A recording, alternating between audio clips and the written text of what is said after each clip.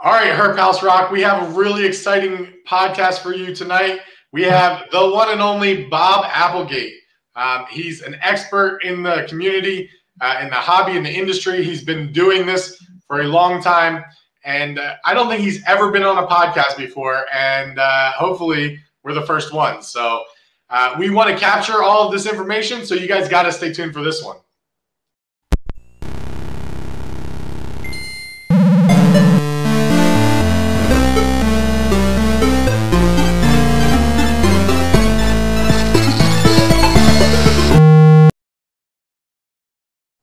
Okay. Awesome. All right. I do take issue with the term expert, though, because what's a spurt? That's a drop of water under pressure, and X as you used to be. I can see how this is going to be. Well, Bob, honestly, you know, your name has come up a good bit since we started doing this, and we asked for recommendations. I've even run into people at Oklahoma reptile shows that have brought you up. Anyone who has a milk snake on their table should know who Bob Applegate is. But yeah, Bob, you've had a great career in the industry.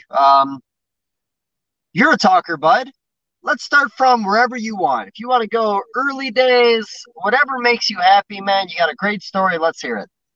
Well, I was born at a very young age and started from there. Somewhere around 5, I caught my first snake, and my parents were terrified of it.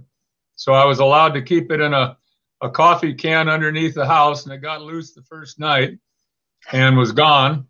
And I was brokenhearted. So my dad made me a little plastic cage and actually made me go to the library and read books about snakes, so that it turned out to be an educational thing. My grades improved because my reading improved, and started bringing snakes home. And by the time I was 10 years old, my parents had been acclimated to the point where I had a 6-foot boa running loose in the room and about 70 snakes in cages along the walls. And back in those days, it was just a collection. You didn't really breed or anything.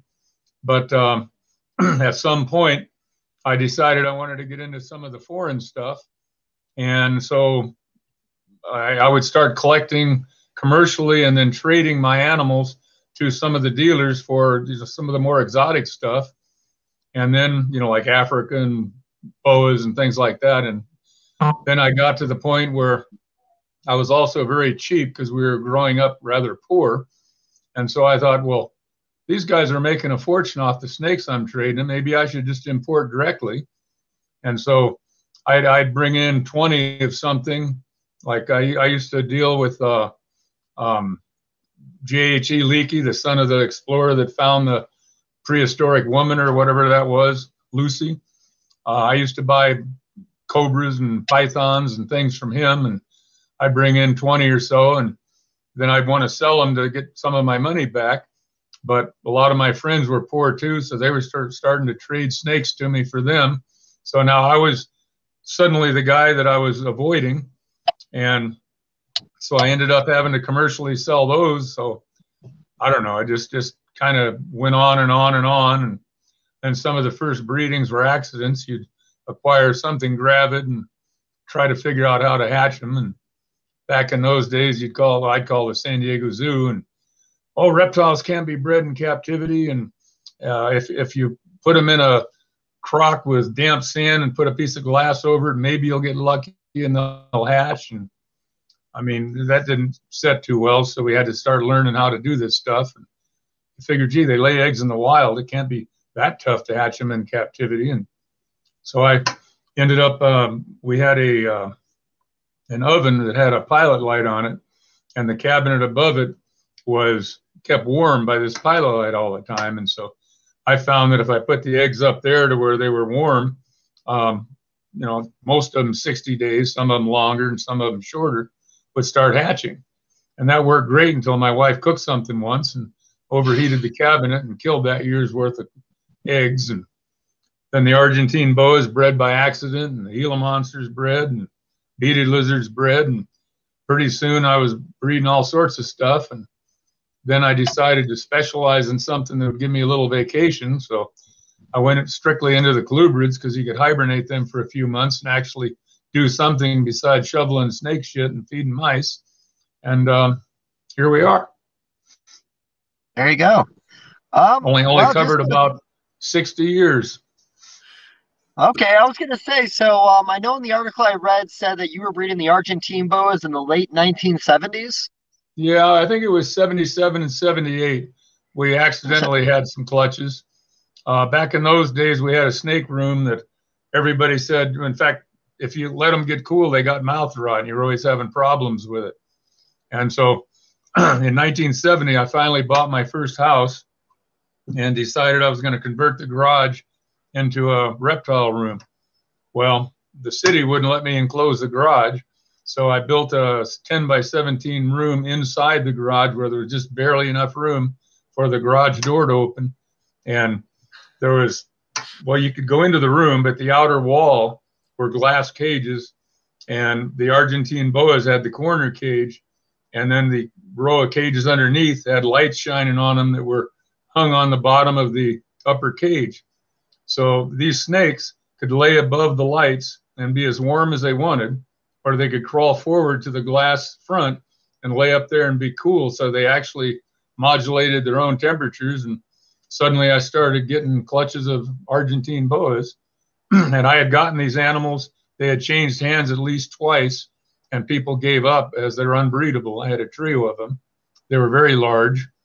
Then I got greedy, and a guy called me and said, well, I've got a female Argentine boa that only eats chicks, but add it to your colony because we're going to, get rich. I mean, I was getting $150 each for them back when the house payment was $140.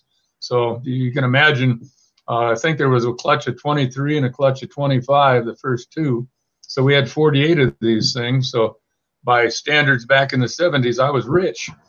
Uh-oh, got a new guy. Hey, sorry, guys. He just changed places with me. But so anyway, I got this boa sent to me, and it was skinny as hell. And I used to bring in baby chicks every week to feed some of the other stuff I had. And but back in those days, we didn't quarantine anything. I mean, you had wild snakes from all over the world together in the room. So I put it in with my breeding colony, and it died within 2 weeks, followed by 2 gravid females, followed by the male, followed by all the babies that I was raising in different cages. So how did that end up? My friend was mad at me for killing his boa. Of course he was. Why wouldn't he be? But that was the Argentine boa story. Oh, there you go. So 40 years ago, tell us about how you found customers. Like, I know the early days of Jeff Ronnie, he would send out VHS tapes with different boa constrictors on it. Oh, this is way before that. Oh, you were way before that. Well, I'm 75 years old, and I started when I was 6. So let's do some addition in mathematics here.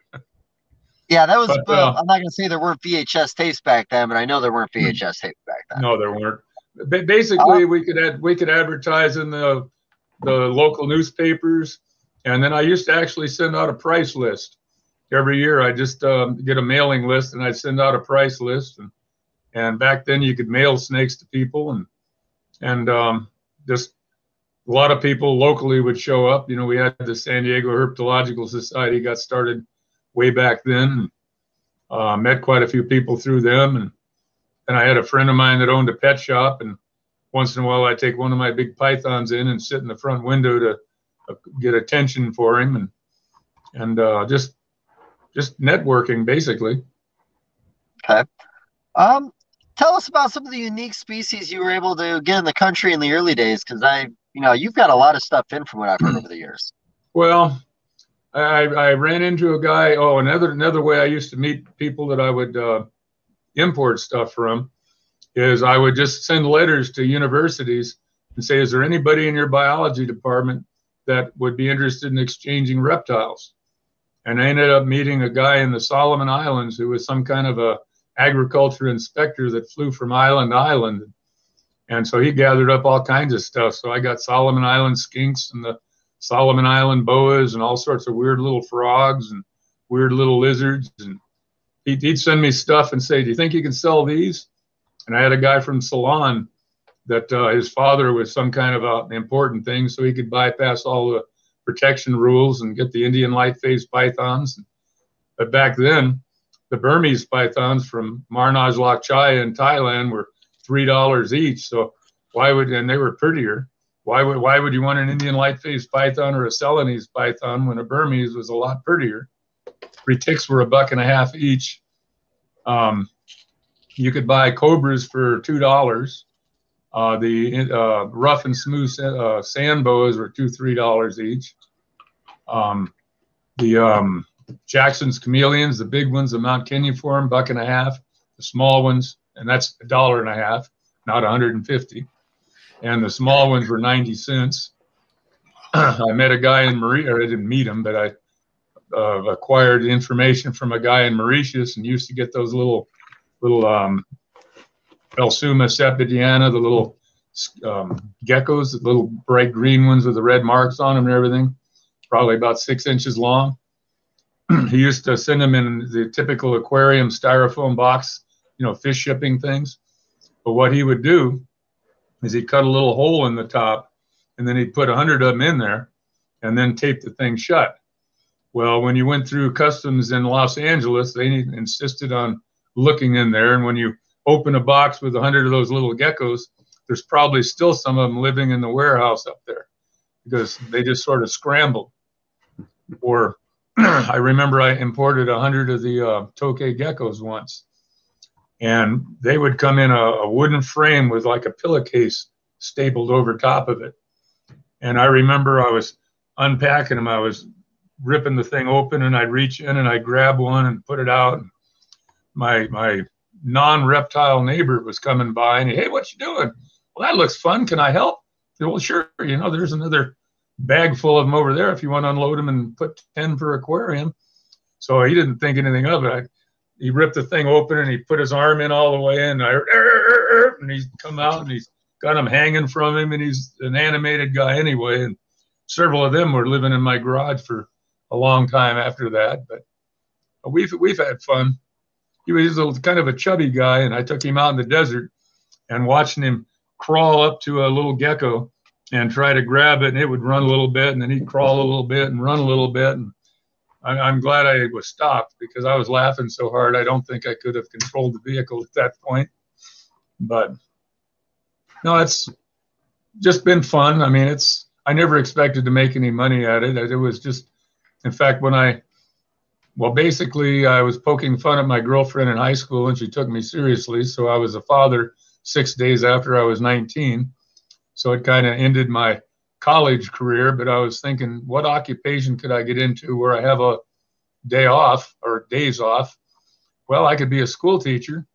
Yeah, crap, that takes 6 years of college, and no way I can get through that. How about a fireman? They're off every other day and get good vacation. So I'll be a fireman so I can play snakes on my day off. And ended up where the snakes made more money eventually than the fire department did.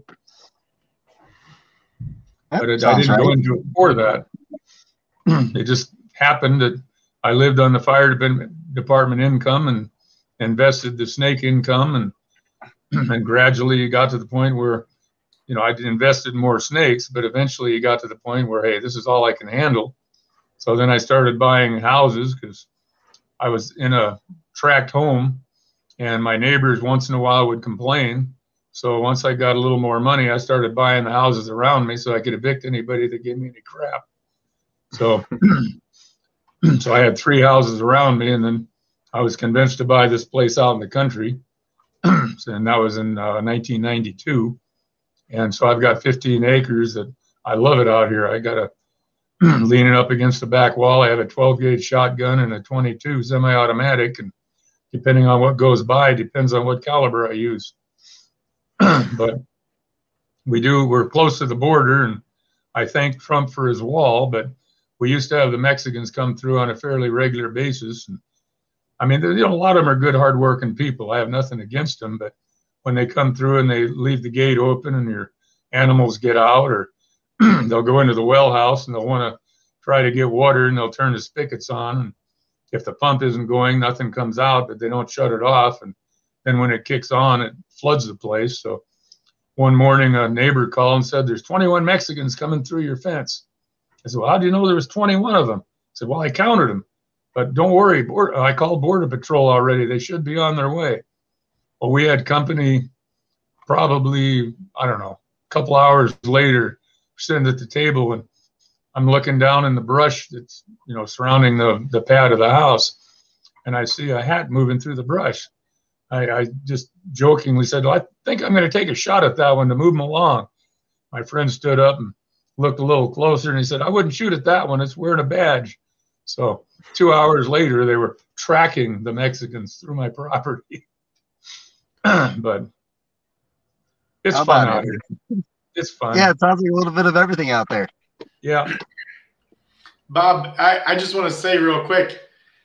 So one of the things about this podcast is when one person's talking, if somebody makes a noise, it kind of cuts out other stuff. And you're saying some really funny things, and I'm holding in my laughter. So I know that Ryan and Dave are the same way. So don't feel like your jokes aren't or what you're saying isn't funny or catching you to laugh or anything. It is hilarious, some of the stuff. I'm listening to what you're saying, and I'm watching the faces of everybody else on here, and everybody's just like slack-jawed, like, what the heck? There's other people out here too. It's great. You're great. I try to have fun. I mean, the world's too serious these days. Or some of the times when I've been arrested, they don't seem to appreciate my humor. Got to do their job. Well, what the heck is it, Bob? So you've also been able to travel the world for this, right? Yeah, I've been to a few places. Actually, it was fun. They flew me over to England to give a talk to the All Royal something or another. There's about 500 people there. But I decided I'd stop in Germany on the way because I had to smuggle 248 snakes in.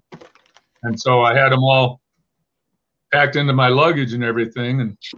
But I had paperwork to bring them into England. So I thought if I got caught, because some of them were going to be dropped off in Germany and then some of them were going on to England. I figured if I got caught, I could just show them the paperwork and say they're in transit, they're just going through, but didn't get caught. So we delivered a whole bunch of stuff. I wasn't real good with my geography though, because I had to get to England. The only part of my trip that I didn't plan, because I thought England was close to Germany, and so I figured I'd fly into Germany and be there for a while, and then I had my flight home from England back to the United States, but I didn't know how I was going to get from Germany to England, and so I thought there was a bridge or you could take a cab or something. Well, to get on an airplane and go up and then down was $300, and everything else was about $600 to fly around the world. So I learned the hard way that even though, during the war, they're talking about flying these buzz bombs over and all that stuff. I thought there had to be a ferry or something, but apparently you got to fly. So, and in case you didn't know it, England's an island. Yeah, I heard that. I actually knew that. I don't know a lot, but I knew that. So, what did you talk about with the group of royals? Well, I felt underdressed, so I had a T-shirt with a tuxedo on it, and I wore that as I was giving the talk because I figured, hey, this is a royalty thing, and I got to look important.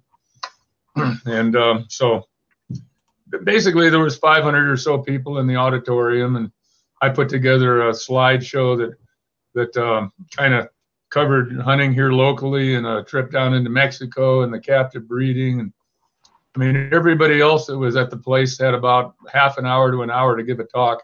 They gave me 3 hours.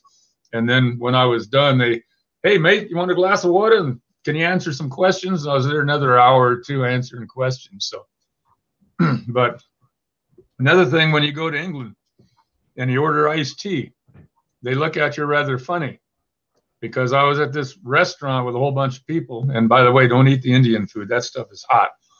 But we're at this restaurant, and I like iced tea. So I asked the proper gentleman, I says, could I order some iced tea? And he said, well, sir, we don't have any iced tea. I said, well, do you have ice? Of course, sir. It's a civilized country. Do you have tea? This is England. Of course we have tea. I said, bring me some of each and some sugar. I'll make it here. And I made my iced tea on the table, and the 10 or so people I was having dinner with were cracking up about that. But like I said, things are too serious. Yeah. Things are. So the evolution of becoming a breeder when there's no information out there. You know, we're all lucky now. There's a book we could read. Back then, you guys wrote the book, and that's what I love about the old school guys. Like you said, you were incubating eggs in a cupboard above a oven because it was a good temperature. What was some big breakthroughs along the way that you felt that when you guys figured it out, like, you know, this is how we got to do it. We've been doing it wrong for years. Like, tell us about some of the obstacles you guys had along the way. Well, the obstacles were the eggs would always go bad. And, you know, people would tell you to clean them off with this stuff. Well, my experience is when an egg goes bad, you're not going to save it. You need to work with good eggs. And I mean, I don't know about obstacles. It was just trial and error. You just kept doing well, okay, I'll give you an example. The Durango Mountain Kings. Now, I was one of the first ones to get those to breed on a regular basis. And if somebody suggested I should write an article or a book or something about, you know, breeding the Durango Mountain Kings.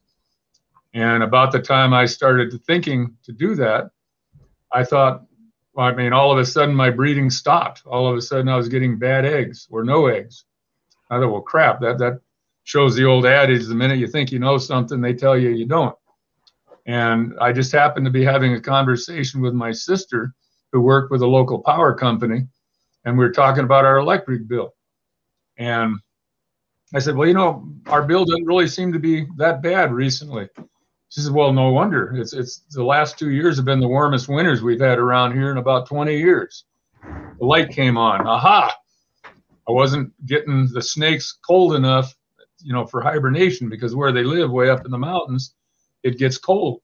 But they go under a rock and stay fairly consistent. And so if you've got them in a room that's warm in the day and cold at night, and warm in the day and cold at night, that's not what's happening in nature.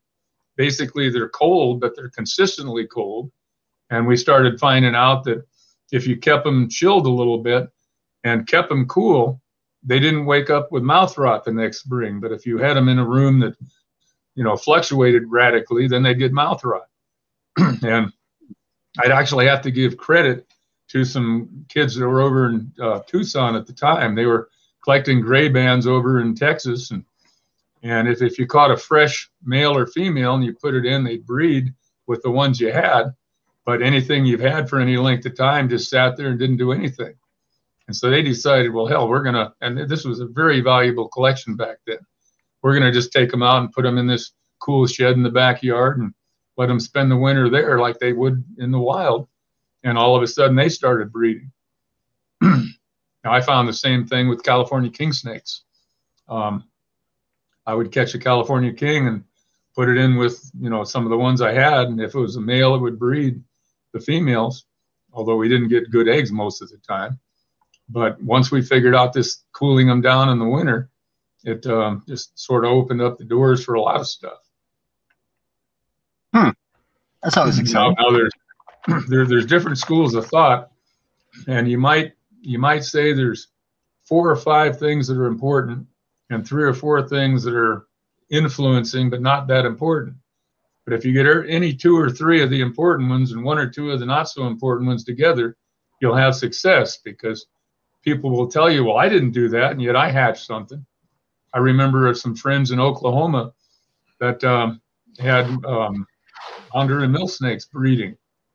And I said, well, do you cool them? Because, you know, you wouldn't think in Honduras you'd need to cool them. And down there they might, you know, go with the rain cycles or something. But no, we didn't cool them. We just kept them in the room at the, you know, the same temperature. Well, what room? Well, it's out in the garage. Well, was it heated? Well, no. What's that white stuff under your yard in the winter? Snow. So they were hibernating them, but they didn't realize they were hibernating them. Or, you know, I call it hibernation. A lot of people seem to think that's the wrong term, but anyway. Yeah, people argue brumation is the wrong term too. You can't please everybody. Brumation to me sounds like something with a cow eating out in the field and chewing it twice. I don't know why, but it just doesn't sound like the right word for cooling an animal for a winter. I'll take that. Well, you guys good? I don't want to take full control as always. Go ahead, buddy.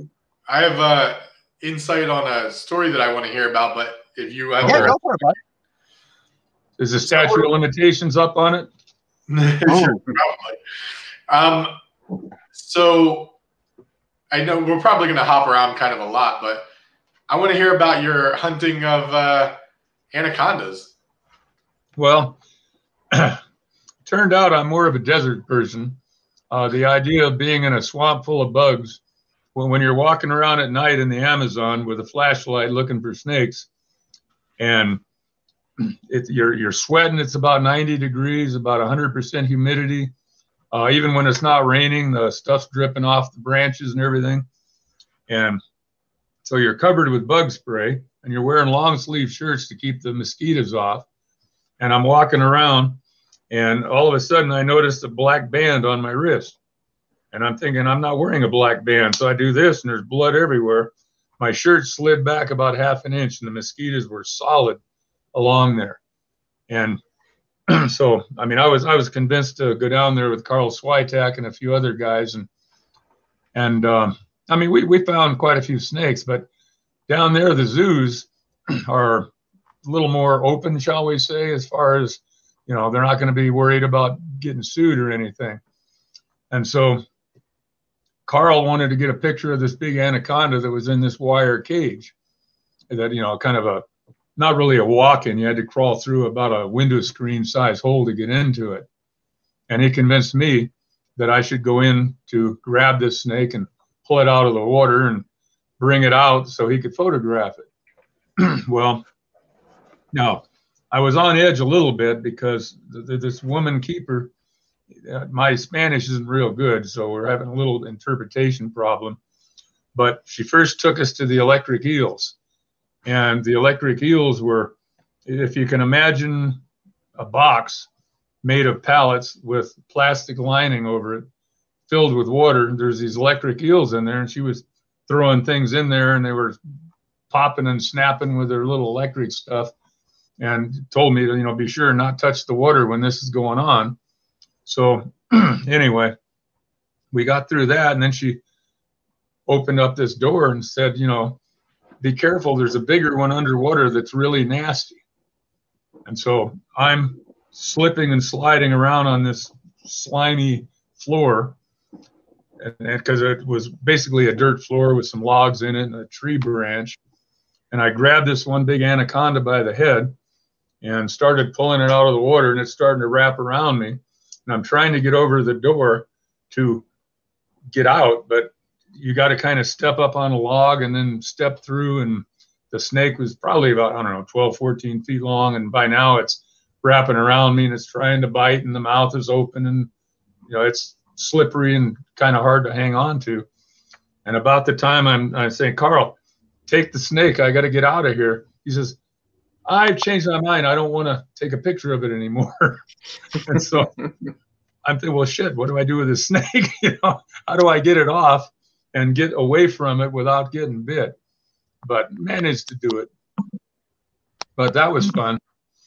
But no, we got to ride around in the canoes and talk to the natives and do a little bit of trading for some trinkets and everything, and found boa constrictors and rainbow boas and little tree vipers. You know, a few things. I mean, it's not nearly as snaky as you'd think. I mean, you go out into the deserts or some of the other places, and you can find a lot more stuff than you can in the Amazon. It's pretty well hidden there.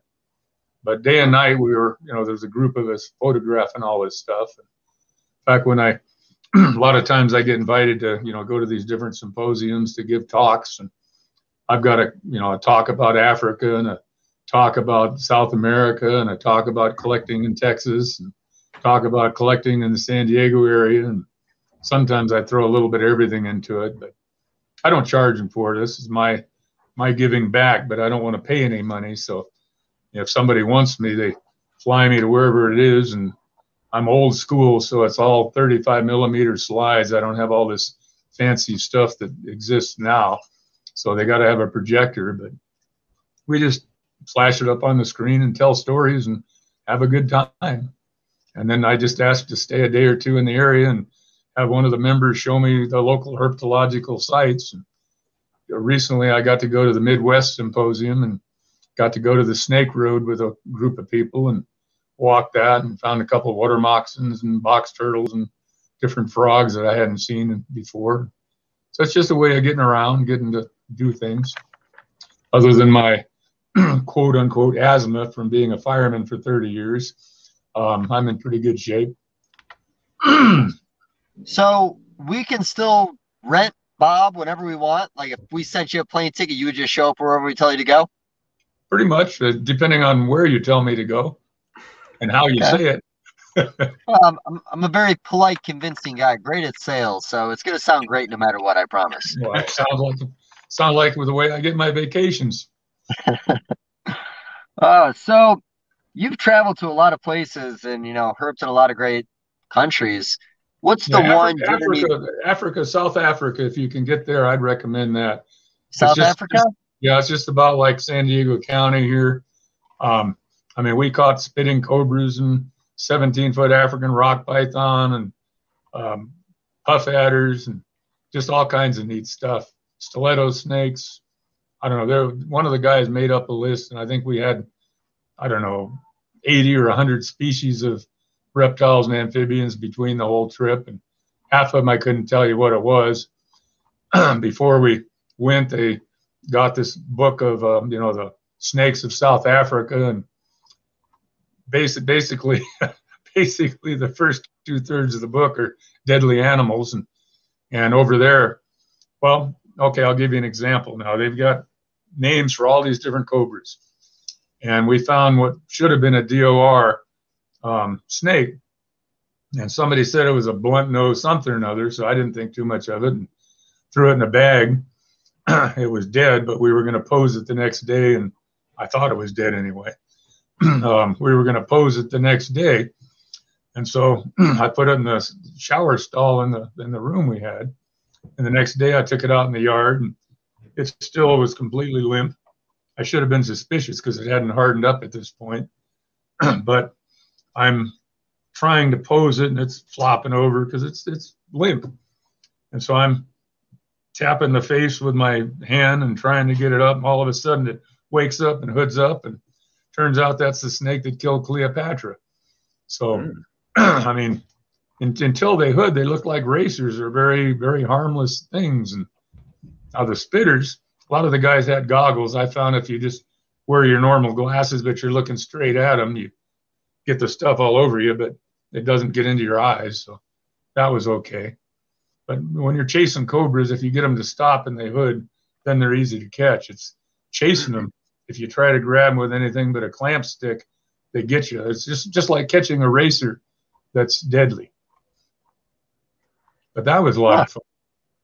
Now in China, no, not China, in Japan, we got taken out to some kind of a park or something, and they have something, I don't know, it's called a Mitsubishi or something. It looks like a little water moccasin, but it looks more like a water snake.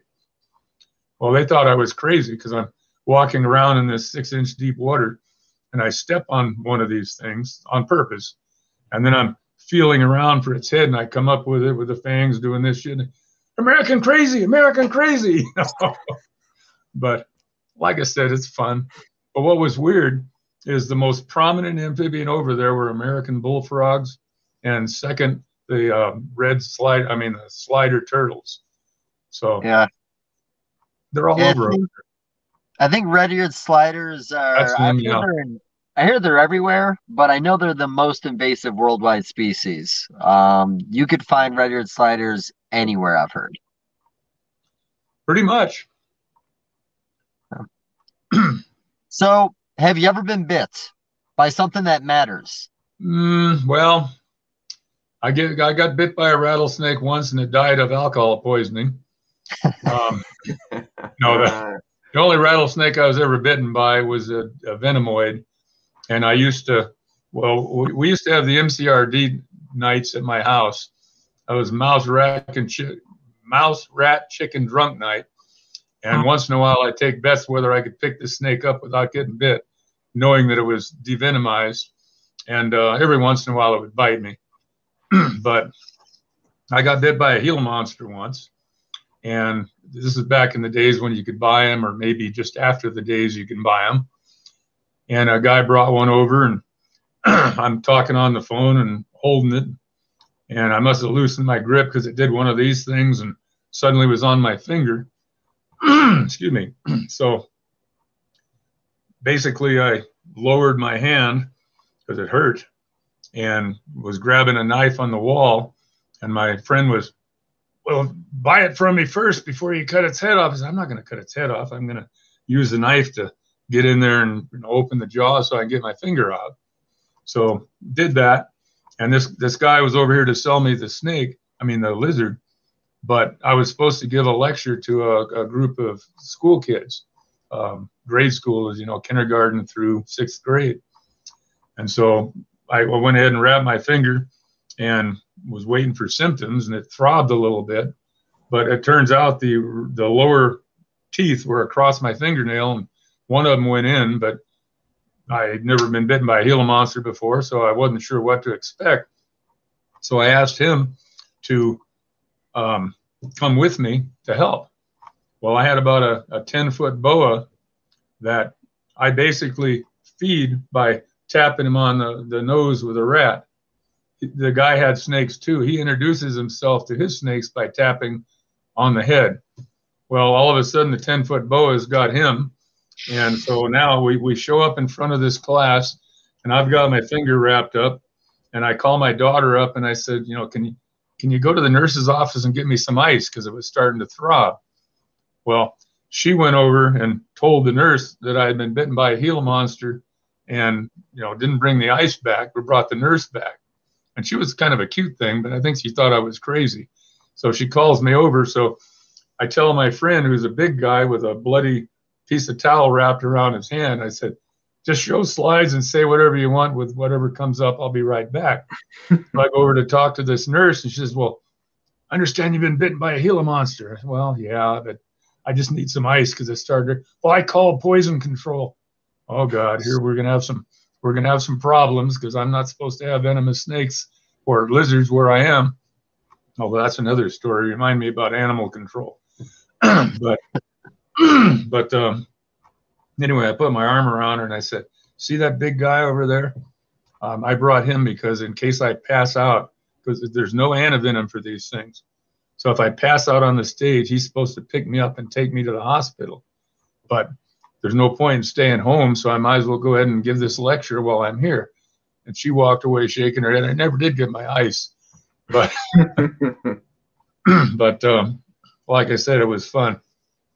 Now, I used to go to Texas and Arizona and bring back rattlesnakes and then take them up to Western Zoological and sell them. Well, local animal control, I had friends there that when they got a rattlesnake call, they'd call me because they didn't want to crawl under a house or anything to get it, and I'd help them out. And so this is just the prelude to what I'm about to tell you. So I came back from a lot of the kids in the neighborhood would hang out at my house because they found it very interesting. And so I had this group of rattlesnakes, probably 20 or 30 of them. And apparently one of the kids told the parents, hey, he's got a whole bunch of rattlesnakes. So they called the police department rather than animal control. So they sent a cop with the animal control guy to come over and basically bust me. And the guy was, I'm sorry, Bob, because I knew him, but he didn't get a chance to warn me or anything. So the guy walks into my back room, which you go through the garage past all those snake cages and then through a screen door. And then there's a glassed-in patio, a big fireplace, big room where I had all the baby snakes in the wall.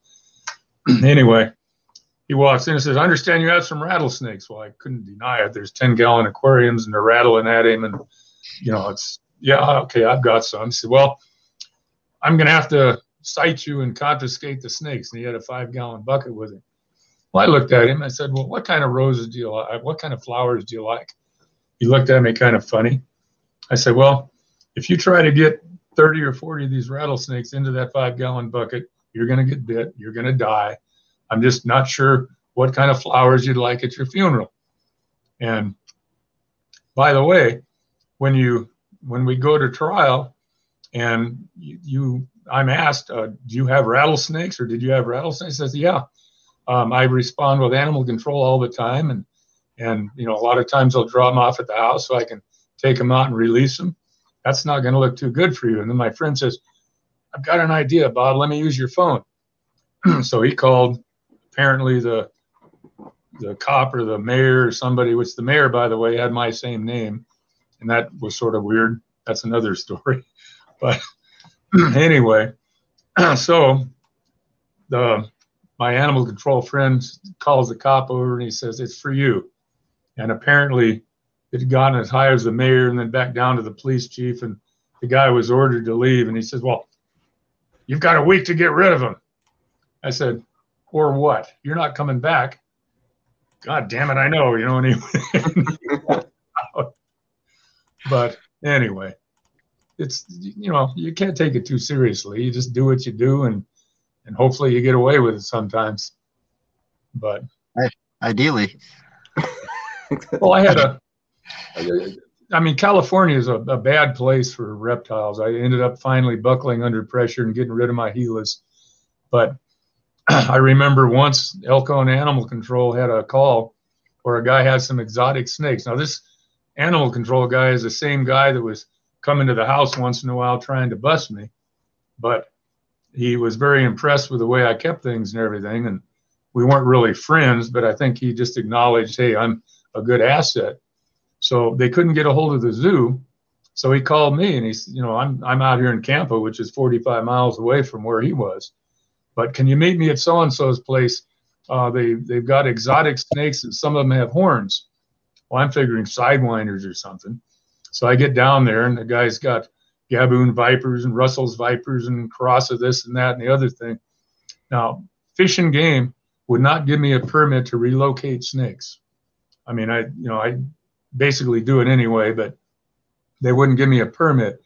And yet, here's Elkhorn Animal Control wanting me to take, 20 or so of the world's most dangerous snakes home and keep them until trial. And then probably I'd end up owning them. I was already figuring out who I was going to sell them to. And so it's ironic the way things work. But it turned out they finally got a hold of the zoo. And so now I got to get on the phone and tell the zoo guy exactly which species there are, because for them to come out, they had to bring the anavanine with them in case they got bit. So that was a far. But what made the papers? He had an alligator in the living room, 12-inch alligator in a 100-gallon tank. And that's what made the news, not all these dangerous venomous snakes in the garage. But that's funny. All right, well, not many people know what a gaboon was, I'm sure. So you got to go with what people know. Yeah, well, he had a really cute girlfriend that really took the wind out of my sails because, she's wearing a halter top, no bra, shorts, and gorgeous. And she looks at me and says, oh, you talked at my class when I was in the 3rd grade. And okay. I'm old. Old but rememberable, buddy. Oh, yeah. But anyway. Yeah. So what's next? Oh, with you, it's anything, man. We can go in any direction you want. Well, hey, it's your show. Yeah, kind of. It's more Ben's show. I just show up every once in a while. So I know you told me on the phone once that you did a symposium. I think it was in England or somewhere, and you said you walked in and you realized you're in like a big a stadium almost. Like it was. Yeah, that was that all royal thing. Oh, that was the royal thing. I had already given some smaller talks or smaller groups in some of the local herp societies. They've got some kind of a fancy museum over there that's in an old castle. And some of those things, you just wonder how in those days they managed to cut rocks and pile them up like that. Some of those castles are amazing. Yeah. But at the London Zoo, that's where the all royal something annual conference, I forget the fancy title, but they walked me into this room and I'm on stage with, there's probably 500 people in there, but it's no big deal. I'm getting over my shyness pretty well. It's a process. I've never been shy. No, neither. So modern day compared to the past, like, you're not on social media, which is fine. What do you mean? Isn't this social media? Aren't we being social? This is a big step in life right here, buddy. This is social media on the max. There you go. You should have seen what we went through with Ben to try to figure out how to work this camera. We talked about one of us flying out there to sit down with you with the interview. That's how bad we wanted to get you on here. Like, we went through every option. I had an extra cell phone I was going to send you. Well, my wife's got a cell phone. But the only time when I'm driving, I don't really want to have people call me and talk to people on the phone, because in the old days, the phones were hooked to the wall, and I've always been very busy. And anytime anybody called me, I couldn't get further than the wall, or wherever the phone was. And I always felt it was keeping me from doing something I should be doing. And even though we now have portable phones, I still feel the same way. I don't like to be on the phone talking to people. If we're in person, we can talk forever, and I can still take care of the animals or, do whatever I want to do with you. But the phone imprisoned you. But when I went to Japan, there's a time difference. And when I came home, I actually got home to the local airport. I got home 3 hours before I left. And my wife was expecting me the next day. And I was expecting me the next day as far as international travel went. So now I'm at the airport trying to figure out a way to get 60 miles to home. So I talked to a young lady that had one of those cell phones we're referring to, and called home, and there was no answer. I think, wife's gone. Doesn't think I'm coming home till tomorrow. Suspicious, because my first wife disappeared when I was on the fire department for 24 hours. And I came home and was walking up to the house, and the guy in the car gets out and says, "Are you Bob Applegate?" Yeah. Hands me papers, and I'm starting to read all that legal shit about so-and-so versus the state of California thing. And I opened the door and closed it behind me, and it echoed. I looked up, no furniture, chandelier on the ceiling is gone. So immediately I had a flashback about, am I going to come home to an empty house? Well, that'd be okay, but let's figure out how to get home to this house. So I ended up getting a hold of somebody who gave me a ride out there. And then I had to break into my own house. And then I started calling all of her friends to try to figure out where she is. And I called her daughter up in Oregon, who starts calling around with, "My mother's missing." And so that led to another little scenario. But eventually, turns out she was sewing with a group. She does a lot of quilting. And she didn't think I was coming home till the next day. So she was off doing her sewing thing. So all's good that ends well, but for a while there it was. But then I thought it'd be nice to have a cell phone. But again, I got home. Yeah, you made it.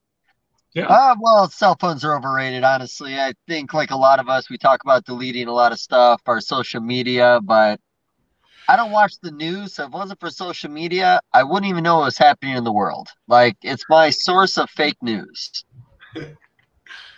No, it sounds like a political statement.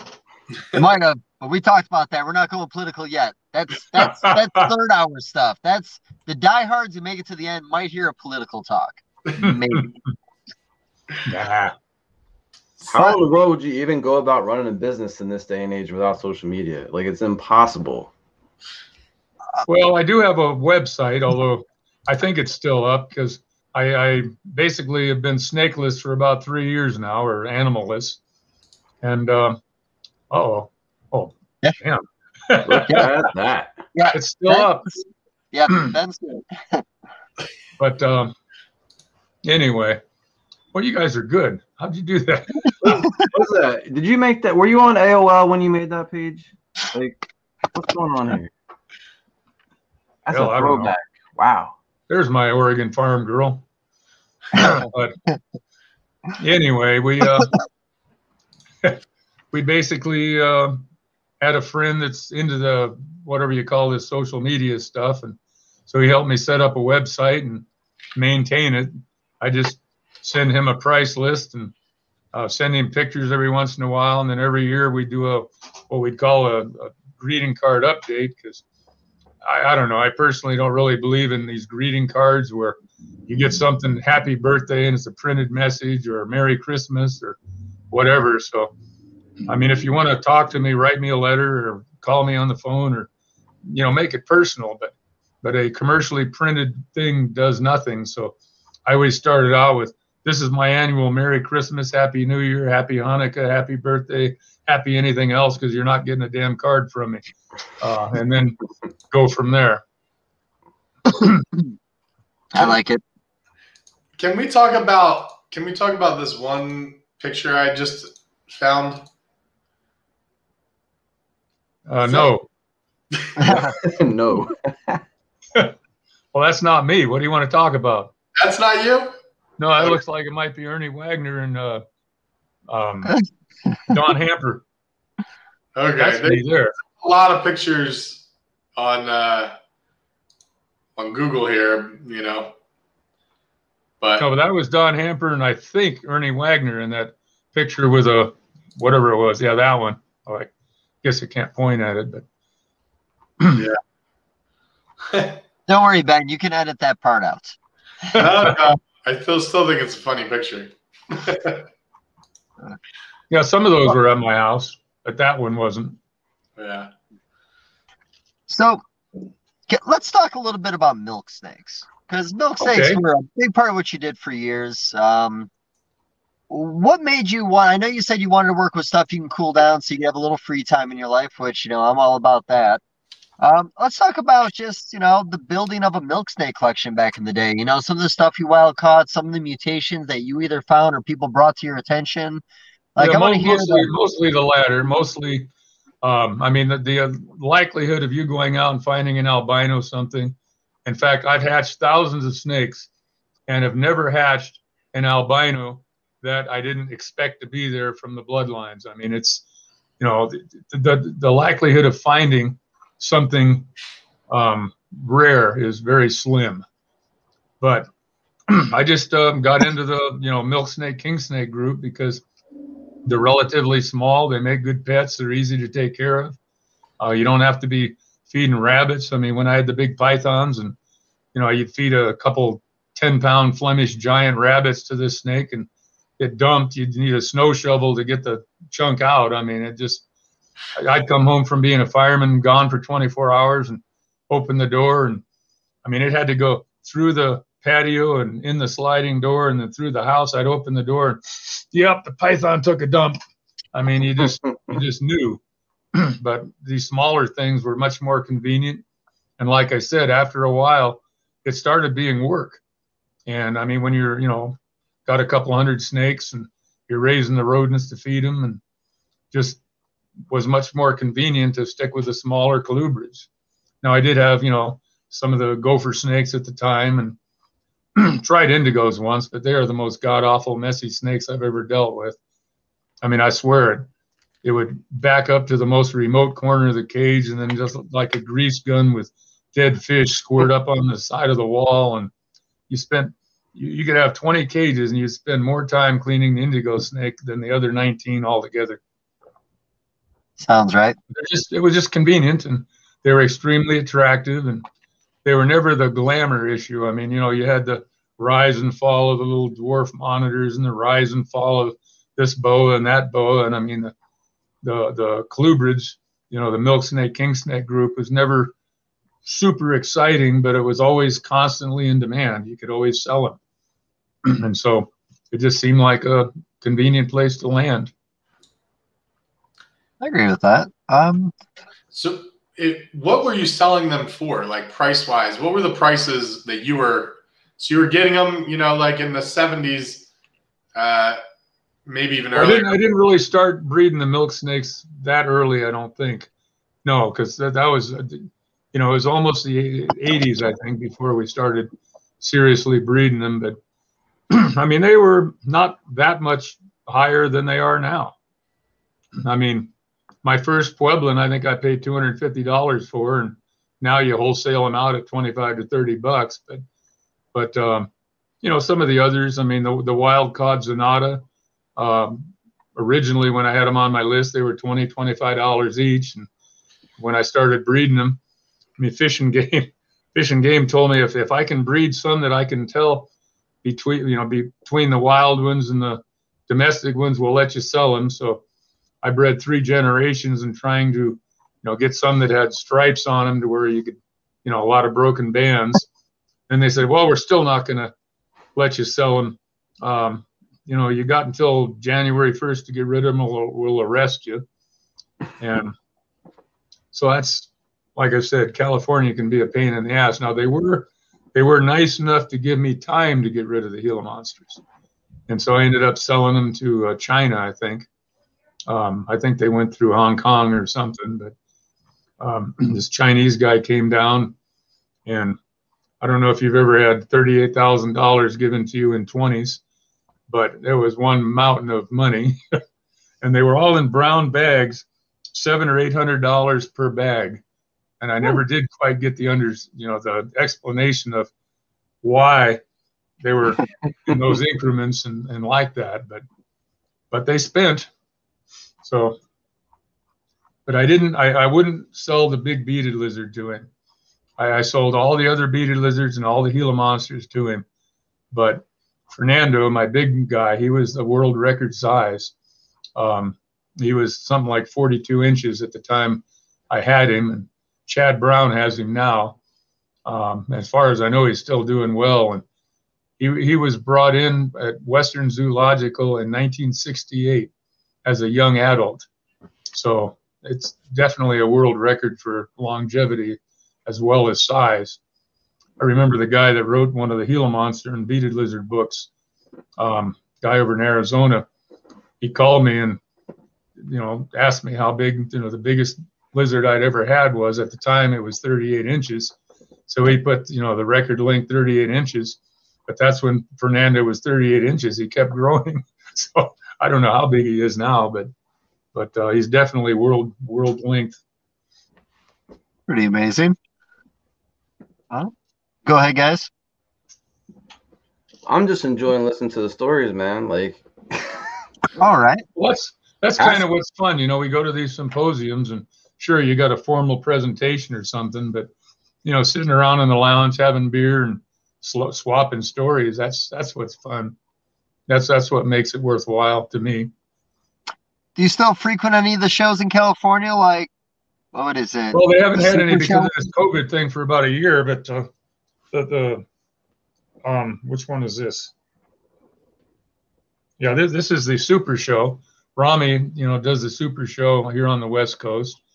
And Let's Get Physical. Which one is that? Yeah, I don't know that show. What show is that? Ben has a super show at his house every night, Then they have a nice one over. They have a nice one over Arizona, in Mesa, and of course, the big show, Wayne Hill down there in Florida, and Bob and Sherry Ashley do their shows in California and Texas and Chicago and NARBC. Mm-hmm. And I mean, there's, they're fun to go to, but it's more fun in the lounge in the evening, just sharing stories and drinking with them. Yeah, the camaraderie taken off the table this past year with COVID has been kind of excruciating. All my friends are reptile people. I don't get to travel anymore. I'm practically friendless. Is that why you're in a car? Well, that's it's kind of why I'm in a car. No, I live out in the middle of nowhere. I got to drive to the gas station and do these podcasts. Yeah. So make it work. Well, my first stop sign when I leave my driveway is 8.5 miles away, and the next one's 40 something. So I can identify with you. It's nice, isn't it? I prefer it this way. I do too. Got a little mountain shack here, about 5,000 square feet, and indoor bar, an indoor jacuzzi, an outdoor pool with a water slide, and can shoot guns out the back window and nobody complains. So what more can you want? Right. Yeah, we can get away America. with a little bit out here ourselves. You should have flown out. You should have flown out and done the interview. You'd love it. You know what? There's always a part 2. Maybe I'll fly out for part 2. It's got to be a I time think we all should. herping. Like, I need the full experience. Yeah. It's gonna be a party at Bob's house, man. We're all gonna go. Yeah. Well, we used to have parties during the shows out here, but sometimes people didn't make it back because it's 45 to 60 miles from where the shows are, and they'd get a little carried away, and I'd find them passed out in the driveway or whatever. One guy tried to drive out the gate and missed it and ended up against a tree, and so we kind of stopped doing that. Well, that's sad. If you want to bring that tradition back, I feel like I can hang. Yeah. Well, at one time we had over 20 people sleeping in the house in various places, and unfortunately one of them was sleeping under the table in the formal dining room, and apparently the girl got sick and threw up and didn't bother saying anything. So when we got home from the show that evening, it wasn't python shit we were smelling, it was vomit. So my wife has kind of put the kibosh on having people stacked like cordwood around the different rooms. That is a party foul. Yeah, I've never thrown up while drinking. We will not have this problem.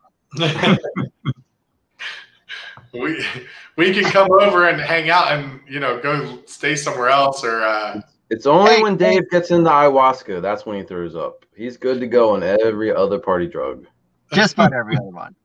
What was the one? Ayahuasca? Yeah. Yeah. What's You that? spent some time in the Amazon. You telling me you didn't get down? What's up? Basically, when I'm on, because even when we're going out here to the desert, a lot of people will say, "Well, let's get a 6-pack and go out hunting." I said, "No, let's go hunting or get a 12-pack and stay here. But we're not going to be drinking and driving around the desert looking for snakes."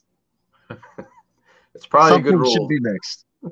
Well, most of the places where we go, you're in and out of the park, and sometimes you got to dodge the various law enforcement agents if you're actually collecting, or they know me well enough. Well, they used to. I haven't done this for years, but I think I was some kind of a feather in their cap if they could give me a ticket or something. So they would hunt for sneaky snake. Back when I had my van, especially, I don't know how they knew it was me. I had a 4-foot snake with glowing eyes on each side. And then in the back, there was an arrow pointing to the left that said ladies' leg inspection ahead. So it was very inconspicuous. Plus the aircraft landing lights in the front didn't help. Okay, Bob, so just so you know, we give one compliment a show, and I'm going to throw mine out there. Uh-oh. You truly sound like you live life to the fullest, buddy.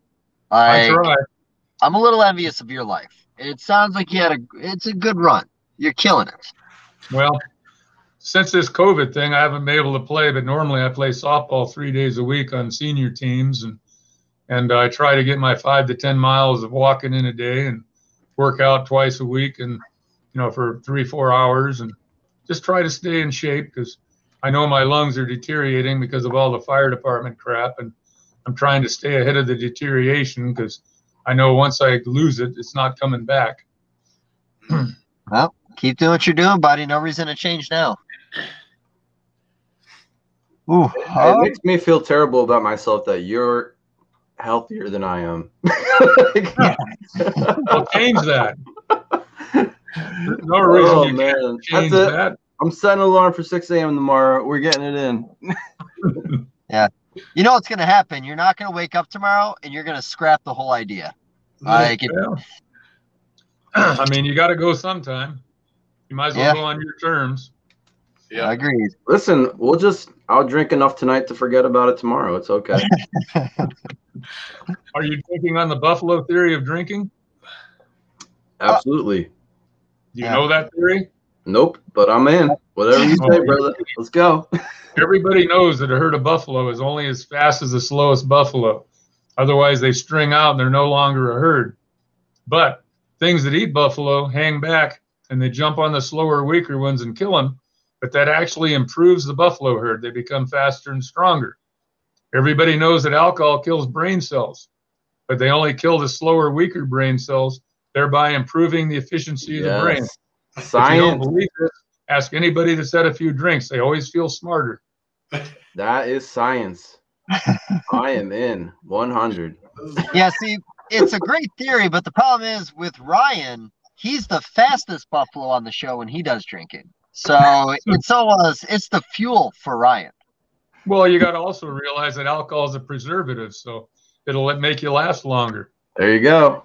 There you go. This guy, me and him, we're hanging out. That's all I'm saying. Well, we got, there's certain gems of wisdom you pick up in 75 years that maybe you young kids haven't learned yet. Please be my mentor. Yeah, we're doing it wrong, Bob. I mean, that's the truth. Which is, I thought I was going hard. The fact you're doing it is what's right. Yeah. Oh man. Well, hell. Let's talk about another country. Did you say you've been to Australia yet? Has that been on your list? I haven't been there yet. That's on my bucket list. You better get on that. Yeah, I know. Actually, about a couple of years ago, I got rid of all the snakes and cages and everything, and I thought I'd start traveling, and then this COVID thing came up, and so it kind of snafu'd that. Yeah, that happened to a lot of people. So the property that we bought out here in Missouri, sweet couple was living there. They retired. Their plan was to sell the property and travel the world. They sold it to us. 6 months later, COVID popped up, and they're stuck here now, living in a smaller place. I almost feel bad. I would have retired on this property if I was them. Well, that's kind of the way I feel about my 15 acres here is, my next stop is either a grave or a rest home because I'm not going to get rid of this place. I mean, it's a lot larger than two of us need, but, I like space inside and out. Yeah, no, I agree. I never thought I needed space until I had it, and now I don't want to live without it. There's nothing better than we live at a roughly 3,000 feet, and we're in kind of a valley between the coast and the desert. If I go 60 miles to the west, I'm in the ocean. If I go 40 miles to the east, I'm in snake hunt and desert country. I go 2 miles to the south, I'm in Mexico, and there's no way I want to go there. And then if I go north, I'm in 6,000 foot high mountains with a mountain king. So that's 15 miles from here. So I'm kind of in a good zone. That's a sweet spot for sure. And we have probably 15 different species of snakes on the property and about 10 different species of lizards. And a couple of them, the Cope's leopard lizard and the Baja racer is, only found in the United States in this little area. They're actually a Mexican species that's come across the border. And so it's I've got a road going around the perimeter, and we walk it on a regular basis and see all sorts of different life. Now that my wife is raising chickens, we've had to thin out the predators a little bit. So we shot a few coyotes and a bobcat and a few other odds and ends. But normally I would consider my place a wildlife refuge. But when they start eating the chickens, my wife gets insistent that they go. Well, you know what you got to do? You got to add an emu to the colony. The chickens will love it. It'll take care of all your coyotes, your bobcats, and your raccoons. Well, we let the chickens run loose on the property during the day, and then they go in at night. So they spread out quite a bit. So I don't know about the emu and how we'd handle it. Okay. If it's anything like the insurance commercial, I don't think I'd want it around. I think you guys would get along just fine, honestly. Get 5 of them. Cover the whole property. Seriously, 10, 20 surveillance emus roaming around. Yeah. You'd be able to set. You'd be scaring the coyotes and the coyotes that are smuggling the Mexicans at the same time. You'd be on point. Well, believe it or not, since the wall, the Mexican problem has slowed down considerably because we've got a pretty solid chunk of wall south of us. But from my backyard, you can actually see the wall. Wow. Pretty crazy. So all right, let's talk about the wall. Okay. So with species now that have been able to go back and forth, Does that bum you out? Like, that's probably one of the negatives that I've heard about this whole thing. You know, just the wall has got about 6-inch gaps, or their beams, and there's about 6-inch gaps in between them, and anything you care about can go right through the holes. Okay. Well, that's stopping anything. I think even a coyote could go through it. I'm sure about a coyote. Okay. So usually we get a little more off topic like this later on. I think people want to hear more animal stuff. Okay. You know what? I've just been told you're a talker. Just talk to us. Just take us in whatever direction you want to go right now. Don't let us lead the way, man. You know what you got to give me. You got to give me a starting point. It's 1965. You know, you're feeling loose. What's going on? What's happening? 1965. Now, I have a limited memory capacity intentionally, because I can't testify against anybody that might have done anything in the past. I have learned to forget names and forget places, because when you're on trial for various things, that comes in very handy. You don't try to make something up because somebody's going to come up with, you know, hey, I can show this isn't right because you said this some other time. But if you just say, I don't know, or I don't remember, nobody can pin you down. Take that to the bank. Words to live by. I can give you a direction a little bit if we're going animal wise. What is the top 5 species you've worked with and why? Well, that would be very tough, because basically I feel I could have anything that's in this world, you know, reptile wise, I could get if I wanted it. And really, I've been working recently with about 20 different species, because I cut way back. We used to do a couple thousand babies a year, and that got to be work. And so we got rid of a whole lot of the stuff, back in the corn snakes and the albino prairie kings and the albino speckled kings and the albino black rat snakes and the Texas rat snakes, and got rid of all of those just because they were so prolific and just too many. Something had to go. Gopher snakes, got rid of them.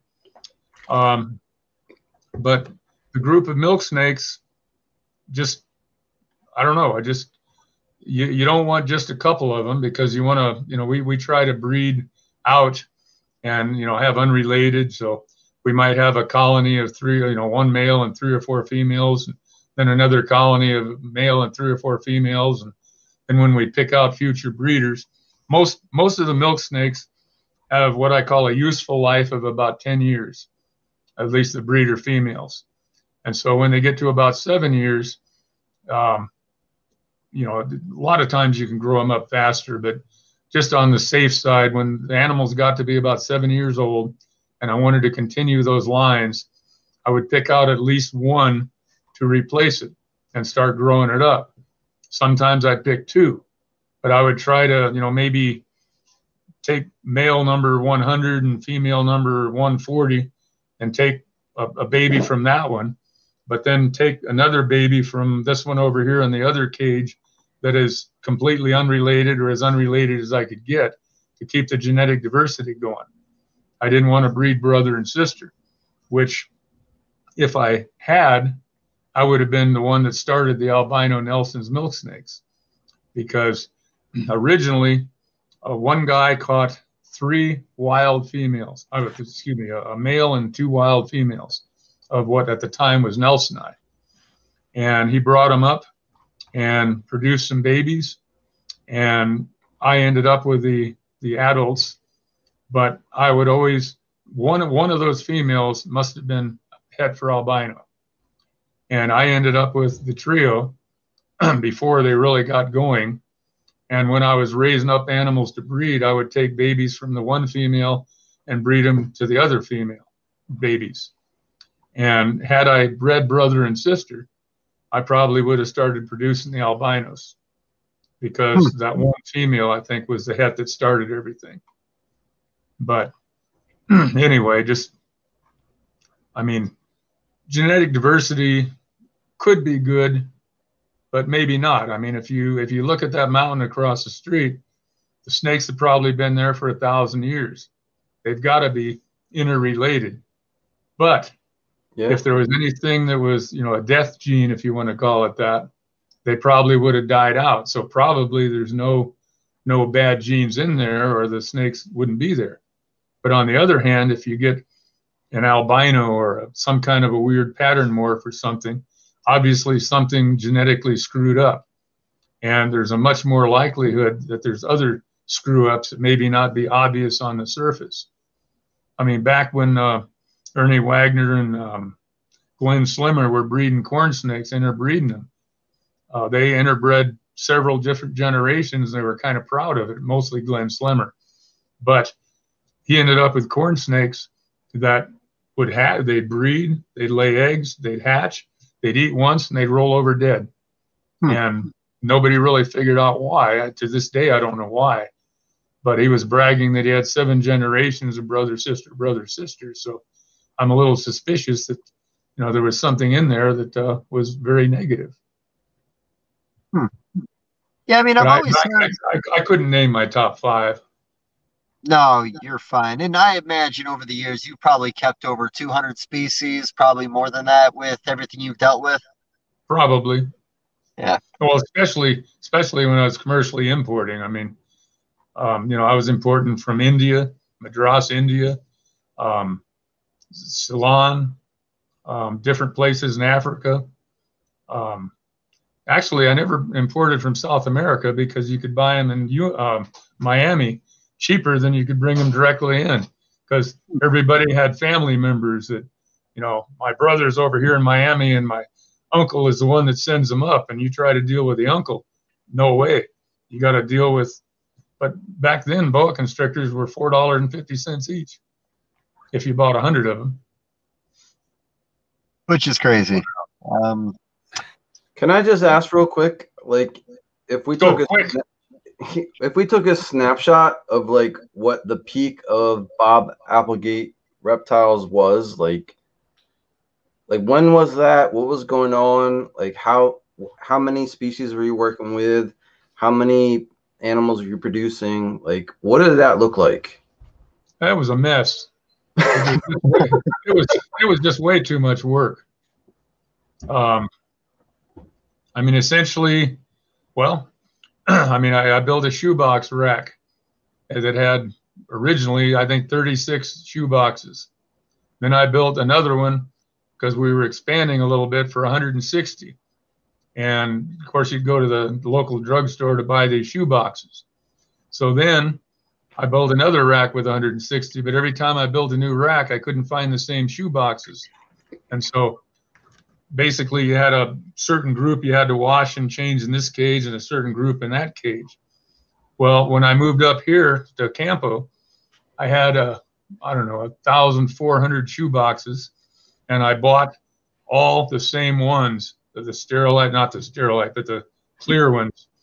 And so they're all the same, and they're all the same mold, because even when you're buying the same ones, you get a couple of years apart.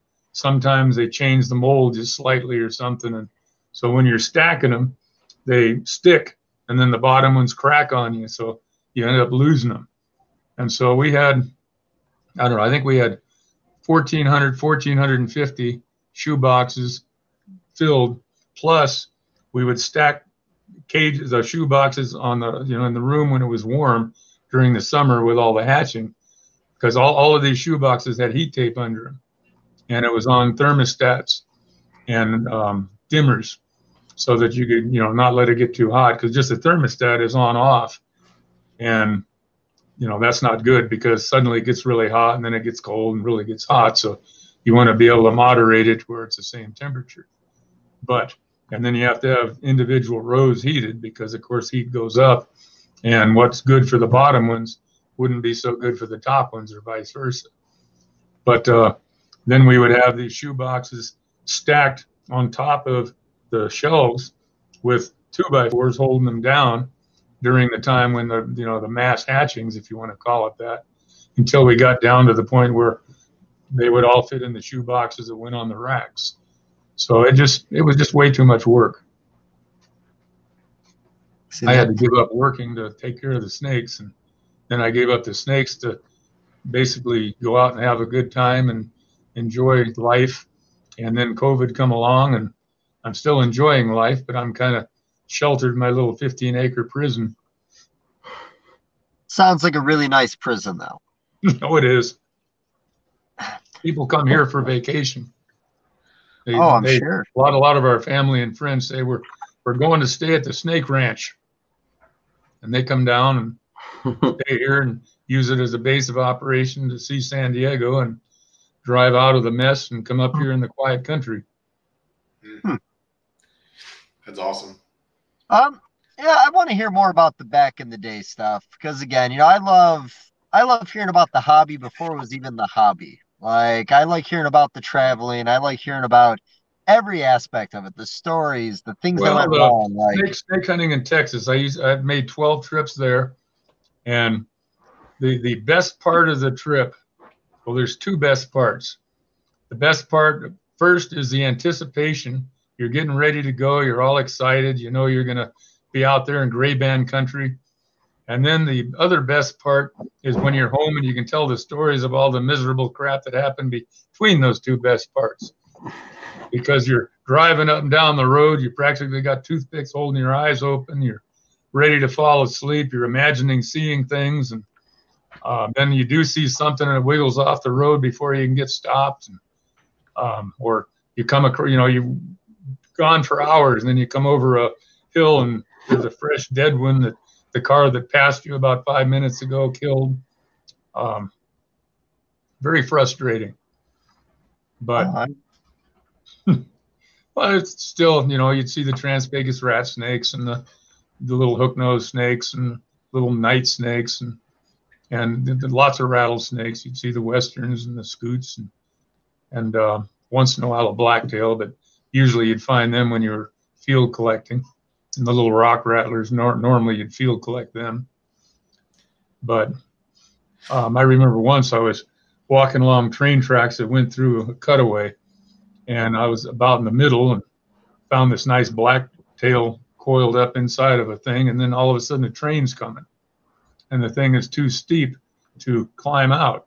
So I pressed myself against the wall, and I swear that train felt like it was going to suck me in. It was one of these 100-car things, and shit, I just, it was a very uncomfortable feeling because the ground's rumbling and you think you're solid, but it's, within a foot or two of your back as it's going by. And that wasn't a pleasant part of that trip. But after it went by, I caught the rattlesnake. Yeah. So what's important in copperheads, you see the little copperheads down there too. There's some really nice ones down there. Oh yeah. Well, I was just doing just north of Dallas when I was down there for the Arlington show this past year. I went on a really nice little road cruising spot for copperheads. It took a little while to get going, but once we started finding them, they were all some of the most impressive ones I've seen. We got some really great ones in Missouri. They got a really nice peachy kind of tone to them, which I really dig, but they don't all look like that. Well, the Trans-Pecos copperheads are really sharp looking. They're really nice and crisp and clean. I had kept a few of them for a while, but in the commercial part, you have so many people coming through that you couldn't really keep anything that was illegal for long. And then half the fun is showing people stuff. And so, I mean, if you've got something, you could have the rarest, whatever the heck it is, but if you couldn't show anybody and, enjoy the adulation of, hey, wow, that's really neat. What point is it? What good is it? Agreed. So, do you have any species that you've tried targeting over the years that you've not been successful with? Not really, no. Got it dialed in, just figured it out? Well, I mean, some of the animals were harder than others, but one of the reasons I settled with the milk snake, king snake things is they're pretty easy. I mean, once again, you figure out this, 5 important, which are the ones you need and what works for you. Because I mean, even some of the really good breeders, when they move to a completely different location, they've had to refigure everything because maybe the humidity is too high where you are, or too low, or who knows? I mean, barometric pressure or who knows? I mean, it's just hard to figure. But, well, I'll give you an example of what's really strange. Many, many years ago, a guy was willing to give me a ball python. He says, this thing won't eat. I just tried everything. I've tried gerbils. I've tried mice. I've tried baby rats. It won't eat. So I said, look, if I get it to eat, I'm going to sell it. So I'll give you $5 for it. Gave him $5. I put it in one of the big cages on the floor in my snake room because it just happened to be empty. And I mean, it was so weak it could barely crawl. I tapped it in the nose with a mouse, and it opened its mouth and ate it. And so I fed it a couple of times, slowly, like feeding a starving man. You can't just plump them up. But a week or so later, I gave it 2 mice and got it in pretty good condition. And then I put it in a 10-gallon aquarium in the back because I needed the bigger cage for something else. Absolutely refused food, would not eat. I mean, the same room and everything, just different cage.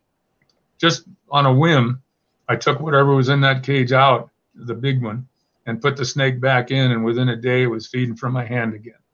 I mean, I've never been able to figure that out as to why. But there was just that particular snake, or boas. Sometimes people will have boas and they can't get them to breed. And yet there was a pet shop near me that had them in the window display that were breeding and producing babies in the window. And yet a guy with a room that's thermostatically controlled and got a humidifier in it and doing all kinds of weird stuff, sometimes can't get them to breed.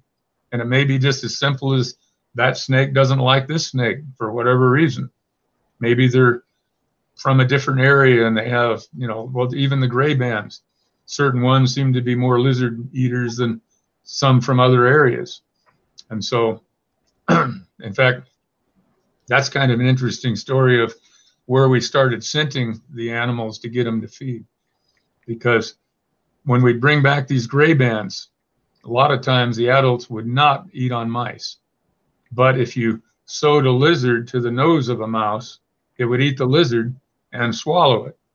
But you could go out field collecting and you turn over a board and there's young mice, in a nest, grab them and throw them in. The snakes chase them around and are just voraciously hungry.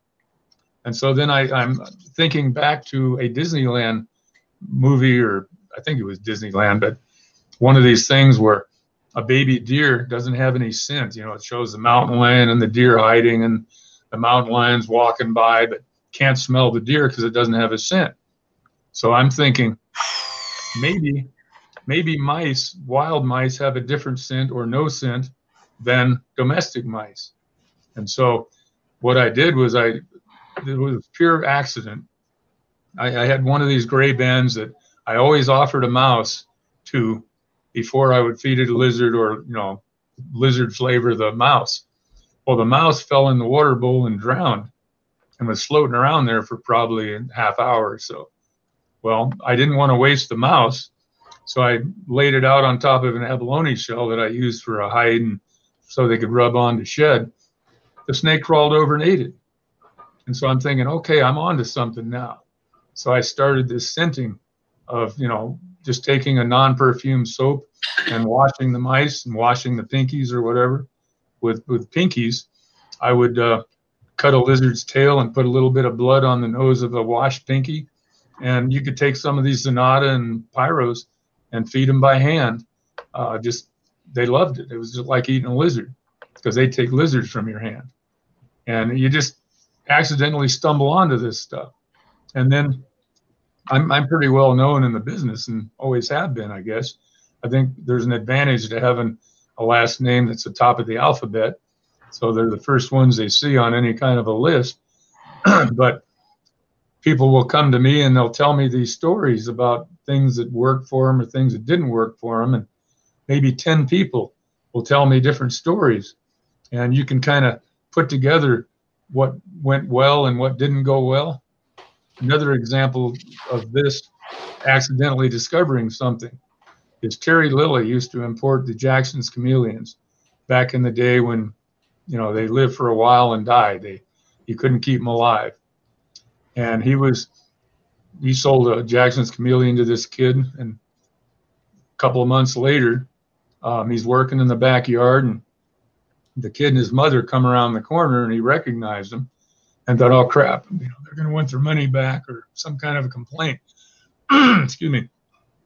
And the Jackson's chameleon sitting on the kid's shoulder, and it's glowing, radiant, healthy. And Terry, you know, he likes to pretend that he knows everything about everything. So he's cautiously saying, well, what are you feeding it? Slugs and snails. Slugs and snails? A Jackson's chameleon? Yeah, they love them. You knew that, didn't you? Oh, yeah. Well, I mean, who's to guess that something that shoots his tongue out and grabs insects off of branches will bend over and crunch up a snail and eat it, or eat a slug and thrive on it? And so we learned from that kid who accidentally tried something that hadn't been done because he didn't know that it wouldn't work, and it worked. And so back when I was importing these Candoias, these Solomon Island boas, sometimes they'd have babies on the way over. And at one time I had over 200 baby Solomon Island boas. And I was giving them away to people saying, this is a project for you. Find something besides mice that it'll eat. Because actually, we couldn't get most of them to even eat pinky mice. We had to use lizards. But just take these and go away and offer them anything you can think of and report back to me if any of them, you know, find something they voraciously feed on. Well, none of them ever came back, but that's the whole idea of, you know, experimenting. Don't have somebody tell you that isn't going to work until you've tried it, unless it hurts something. Excuse me. Well, the washing the pinkies thing was always like one of the most bizarre things to me when people would tell me about it. Little Dawn dish soap, so and so forth. Now, was that something that you started and everything kind of went from there? It probably evolved with other people at about the same time, but I didn't know anybody that did that when I did it. It's just like my drawer cages. I give Ernie Wagner credit for them because he had a wooden box cage on top of a dresser drawer, and he drilled a hole in it so the snake could go down into the drawer. And I'm thinking, I don't want a whole house full of drawers where I'm using the top, so I just built cages with a sliding drawer underneath it. But I got the idea from Ernie and seeing that you know, cage setup that he had, because I thought it was a great idea.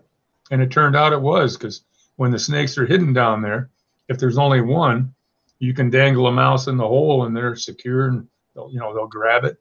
Or when I got my, I don't know, whatever you want to call them, condominium cages built where they could go split level in 6 different drawers, I could keep a colony of 1 male and 9 females in there, and I could lock them into individual compartments and feed them, and make sure I recorded who ate what before, and maybe even keep them separate for a day so there wouldn't be any food response, one eating the other, and then let them back together.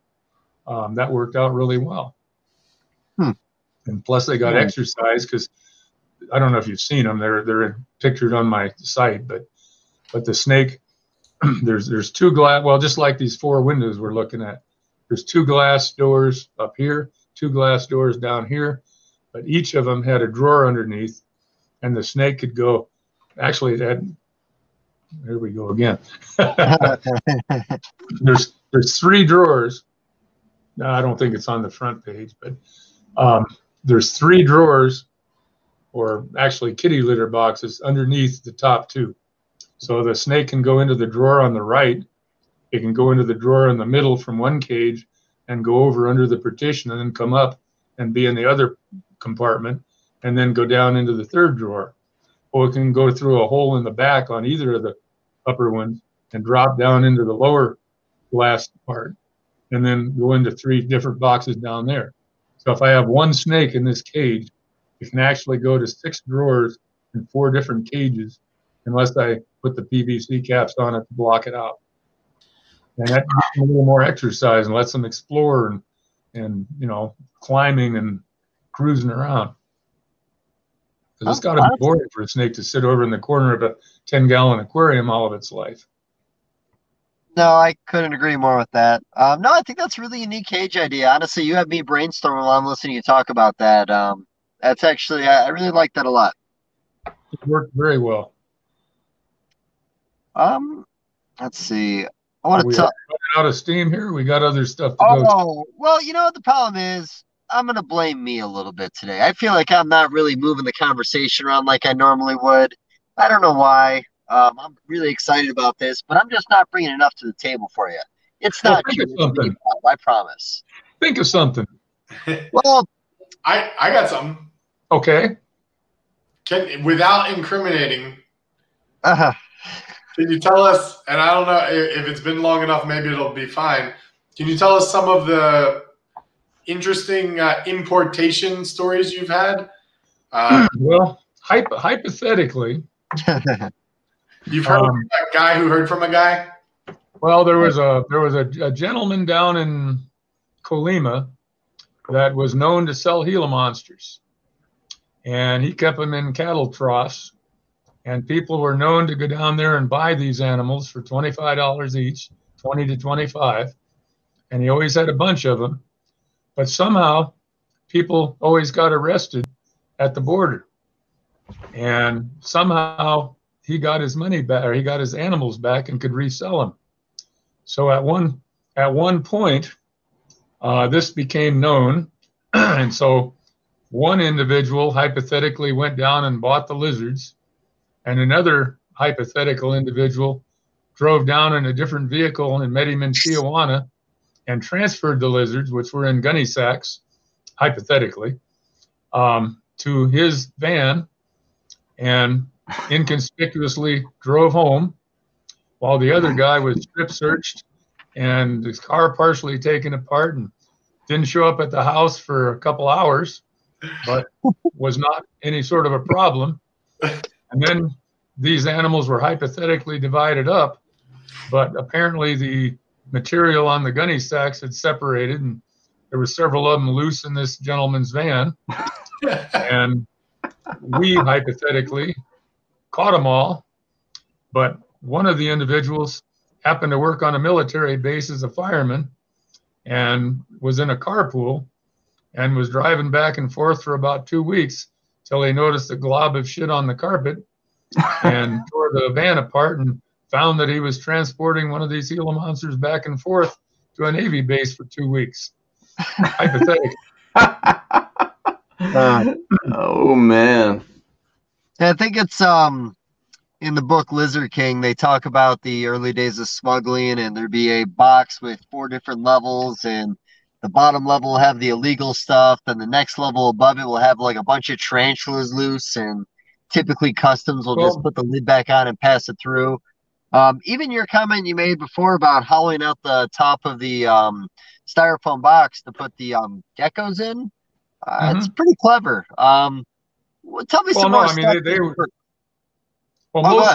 Well, most of the stuff that was illegal that came in those days was just labeled something else. I mean, it's the people looking at it didn't know what they were looking at. Well, it's just like when Fish and Game. Well, one time, right after the Zanata were protected in California. Now, mind you, I've got all sorts of milk snakes, king snakes, and everything else.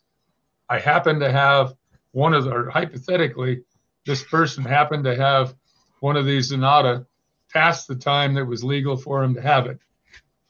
And the Fish and Game guy comes up, and sure enough, it's plastered up right on the visible end of the shoebox. And he looks at it, it's just another one of them damn ring things, isn't it? I said, yep, it's another one of them damn ring things. If he had gotten a rise out of me, he would have, probably arrested me. Well, it's back. I used to work on San Clemente Island, and there was wild goats out there that were dropped off during the, Spanish colonies, things. They'd go by and eat them for meat. And I brought a skull home and put it in my snake pit. I had an outdoor snake pit at the time. And during one of the Fish and Game surprise investigations, he spotted that and said, "That's $500. I said, "Hell, I'll sell it to you for $100. He looks at me and said, "No, bighorn sheep, $500. I said, "Put the cuffs on. If you can't tell me the difference between a domestic goat and a bighorn sheep, take me in and I'll have your job. Otherwise, get the F off my property." And I mean, back in those days, I didn't really work with them because I figured they were the enemy and I treated them as such. That was probably a mistake, because later on when I started giving animal control lessons and talks and everything else, I got a lot more. There's something about sugar does attract more than vinegar. So, but I was kind of an impetuous, I don't know, when you raise snakes, you're always thought it's kind of weird anyway. And so I was always kind of defensive, I guess. I'd like to call it defensive, but sometimes I was pretty offensive. Yeah. I just wouldn't accept the way they were treating me and fought back. Yeah. I get that, and there's a lot of reptile guys that feel that way. So how much do you know about what's going on?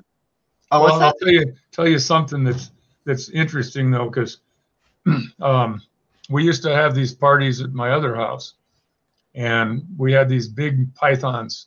One of them was over 200 pounds, and I remember this. People would come, mostly people interested in reptiles, but sometimes they'd bring dates. And I remember this one woman, oh my God. And she looked around and everybody's looking at her like she's weird, because almost everybody else in the room was reptile people. And before we were done, she had the thing draped over her. And, oh, these are not so bad. I thought they were slimy and, all this kind of stuff. But she was expecting to, get attention with everybody else supporting her. And when she found out she was the weird one of the group, she quickly converted. Or in my family, for instance, I was the weird snake collector. But once I made my first million, I became eccentric. That's funny. I can't wait till I'm eccentric. Well, I'll tell you, you've heard probably the second million is easier to make than the first.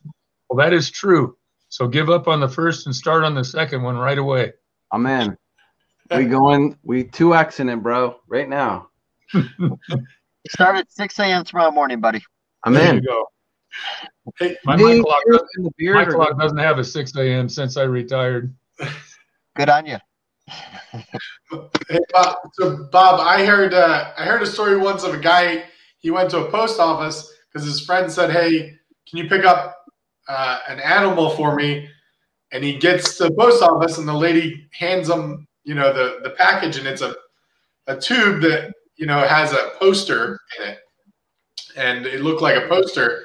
And the guy popped the top while he was still in the post office, and it was like some illegal snake, and he's like, "Oh, I can't," But the lady in the post office freaked out. Because I believe that probably happened, but I had nothing to do with that.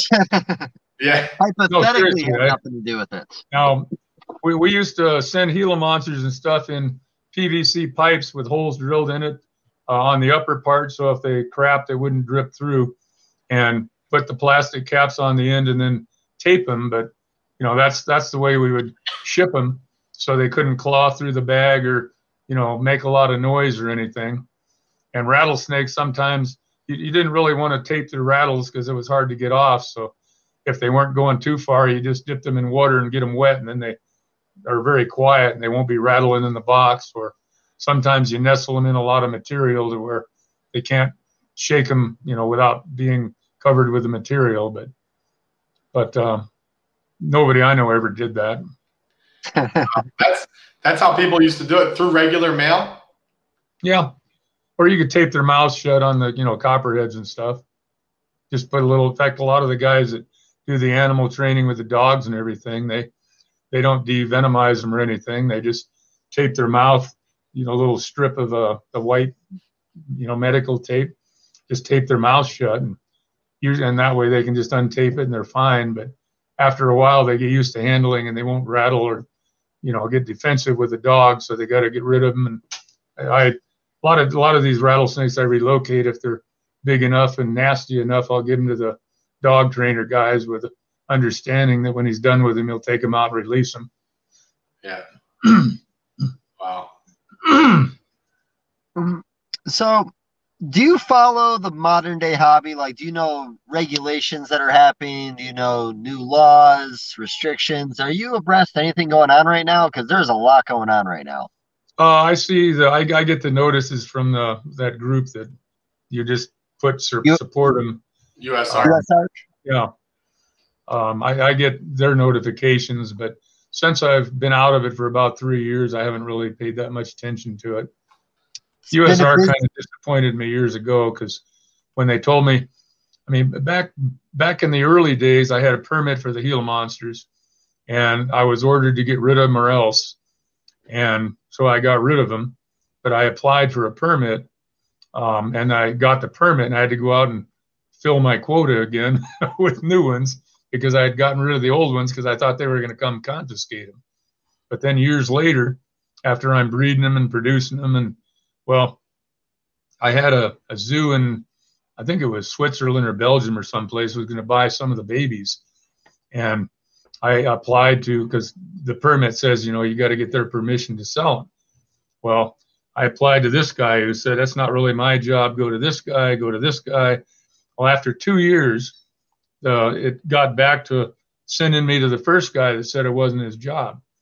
And so I got a hold of my congressman, and they put some pressure on him, and all of a sudden I could sell to anybody I wanted as long as it was legal. But then years later, and I've got all this paperwork, and then years later, they tell me again, we're going to make you illegal and you got a certain time to get rid of them. And so I went to USARC with all these papers, and, oh, yeah, we'll try to help you. And they read through them all, and they just said, well, that's the rule. There's nothing we can do. And I'm thinking, well, I thought that's what you were supposed to be doing. And I've been donating all this money and all this stuff to you for all these years. And that's the law, is the best you can do. And so I haven't given anything to them since. But that's just one individual. I'm sure they're doing good in other categories. No, yeah. Can't hate on them in any way. I mean, they always got a lot on their plate. But, I do remember like in the early days of the Burmese pythons and Lacey Act, that was kind of the conversation. Like, you guys can keep everything else, but we're going to lose the Burmese pythons. And we were like, well, the whole reason for USARC in the early days was to save the Burmese pythons. And they're like, well, we're still going to have to give them up so we can keep everything else. So it doesn't always work the way we want it. No, I hear you there. But no, it's getting very heavily regulated nowadays. Florida is really starting to enforce stuff. That's becoming a little bit of a shit show. New York is potentially. Remember years ago when the hybrids were the big thing? Oh yeah, I love. What is it? The wall.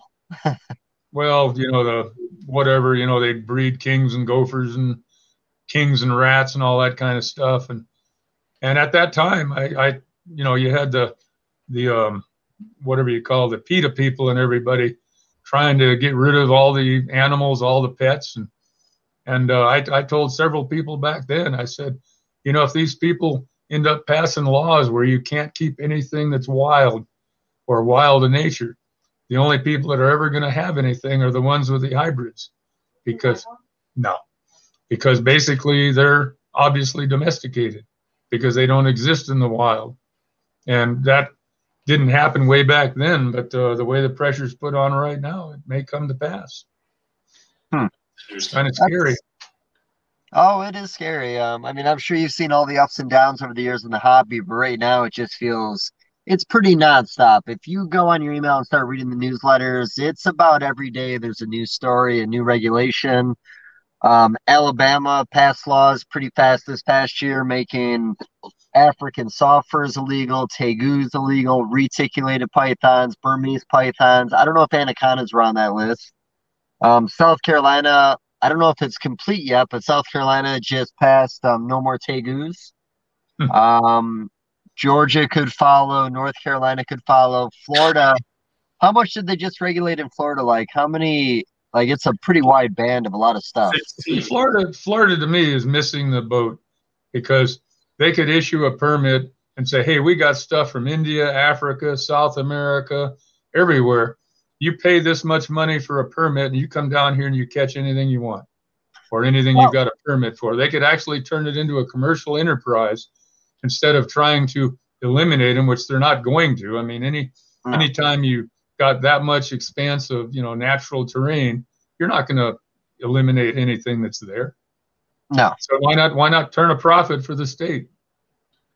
Well, I do think that's actually something they're going to be encouraging, because I think with the rules they put in place in 2024, you won't be allowed to breed tegus, Burmese pythons, iguanas, and 13 other species off the table. And now that they passed this, they can add any species they want. Chameleons will probably make it on the list soon. They could put a leopard gecko on there if they want. But what they are encouraging, though, and what I've heard, is for people to start collecting more of the invasives to ship out of the state. So I think that's what I believe there's a bounty on the Burmese pythons, if I'm not mistaken. They get paid by the foot or something. Yeah, I don't know how that pay grade works, but I do know they are paying collectors to go out there and catch them. And I don't know about iguanas, but no, they are doing stuff to encourage people. But at this point, the problem is so out of control that there's no fixing it. Regulating our hobby more does not really fix a problem that's been going on for 20, 30 years. See, I mean, back in the old days, things were so cheap to import that people like, Crutchfield or any of the guys down there in Florida, they'd get a batch of bad animals. They just take them out back and dump them and reorder some more because things were that cheap. In fact, I'm not going to say any zoo actually did it, but I believe you could, and in those days, I could buy a cobra, put it on display, and not feed it and have it last for 6-8 months and replace it with another cobra cheaper than feeding it for that period of time. And so it, was kind of hard to deal with that. Now, I don't think any zoo did that. I hope they didn't. But then again, in San Diego Zoo, they had a keeper there that there was some confiscated Durango Mountain Kings, and he said he had one that wouldn't eat anything but lizards. I said, well, how come it looks so bad? He says, well, we don't have lizards. And I said, well, why don't you give it to me and I'll, fatten it up and get it in my breed. No, we can't deal with private people. But years ago, they had a rattlesnake display that they said that they've never seen a red diamond rattlesnake over 5 feet. Well, I caught one that was 6'1", so I thought I'll take it down to the zoo and I'll just trade it to him for something. Well, we don't trade. Well, I thought you'd want this because it's a record size. Well, we'd like to have it, but we don't trade. I said, well, okay, and I put it back in the container I had and was getting ready to leave. I said, well, if you want to donate it, we can give you a couple rosy boas or something. I said, well, I thought you didn't trade. So no, we're not trading, but if you donate it, we'll give you these. I said, well, okay, whatever you want to call it. So I took whatever it was they offered, figuring it was going to be on display, and my name catching the world record or whatever. They ended up offering it to some zoo in the Midwest or something. They didn't even keep it. But I mean, that's you get so tired of dealing with these hypocrite type people that you just kind of well, I could tell you some other stories, but it might get some people in trouble, so I won't. But look, nobody's gonna listen to this. You can get anybody you want in trouble. Yeah, no one listens to this show. You're not going to get anybody in trouble. Okay. Well, I'm just remembering. Well, the one story I can tell you is rather interesting because one of the guys that was a lot nicer person that worked at a certain zoo nearby me. He had to walk the line when he was at work, but he had a private collection of gaboon vipers in a garage in a tract home in a little town in the suburbs here.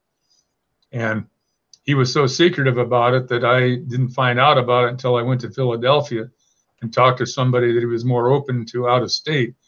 Really? Guy that lives 5 miles from me has got that? But we had guys with cobra collections in their apartment building in the second bedroom. And I mean, the fang freaks were very prominent out here for a while. We had one guy that worked for Scripps and got fired, but he managed to steal a money order. So he went back to I think it was the Okeen, Oklahoma rattlesnake roundup and used the purchase order to pick up 2,000 rattlesnakes. I was heading back to San Diego to release him downtown, but he got caught along the way, so he never made it. But then there was a cobra that got loose in Claremont from a friend of mine. They never found that. Another guy I know released a copperhead in a water moccasin near a lake near me here. And so, yeah, there's, things that happen. Wow. I don't know what to say. Oh, man. Gotta take a second. I had something else I want to bring up before I got completely sidetracked now. Do you want to talk about maybe another country story that you've had, or? Not really. Yeah, that's okay, Bob. I mean, that's okay. there's not. I mean, I've been through Canada, but what do you find in Canada? Garter snakes. Yeah, I was just passing through because I went up to visit Glenn Slimmer and decided to go across Canada and then drop back down on the United States. But let's see. I mean, most of my collecting has been in the United States. So I grew up reading Snake's Keeper. I mean, not the Keeper and the Kept, the Snakes and Snake Hunting by Caulfield. And I've been to almost all the places that he listed in his book and did pretty well. I did pretty well in the Pine Barrens. We got a couple of pine snakes, a corn snake, some hognose snakes, and 3 of the Eastern Kings. I think we got a ringneck snake or some other little snake too. That's back in the 70s, so I don't remember exactly.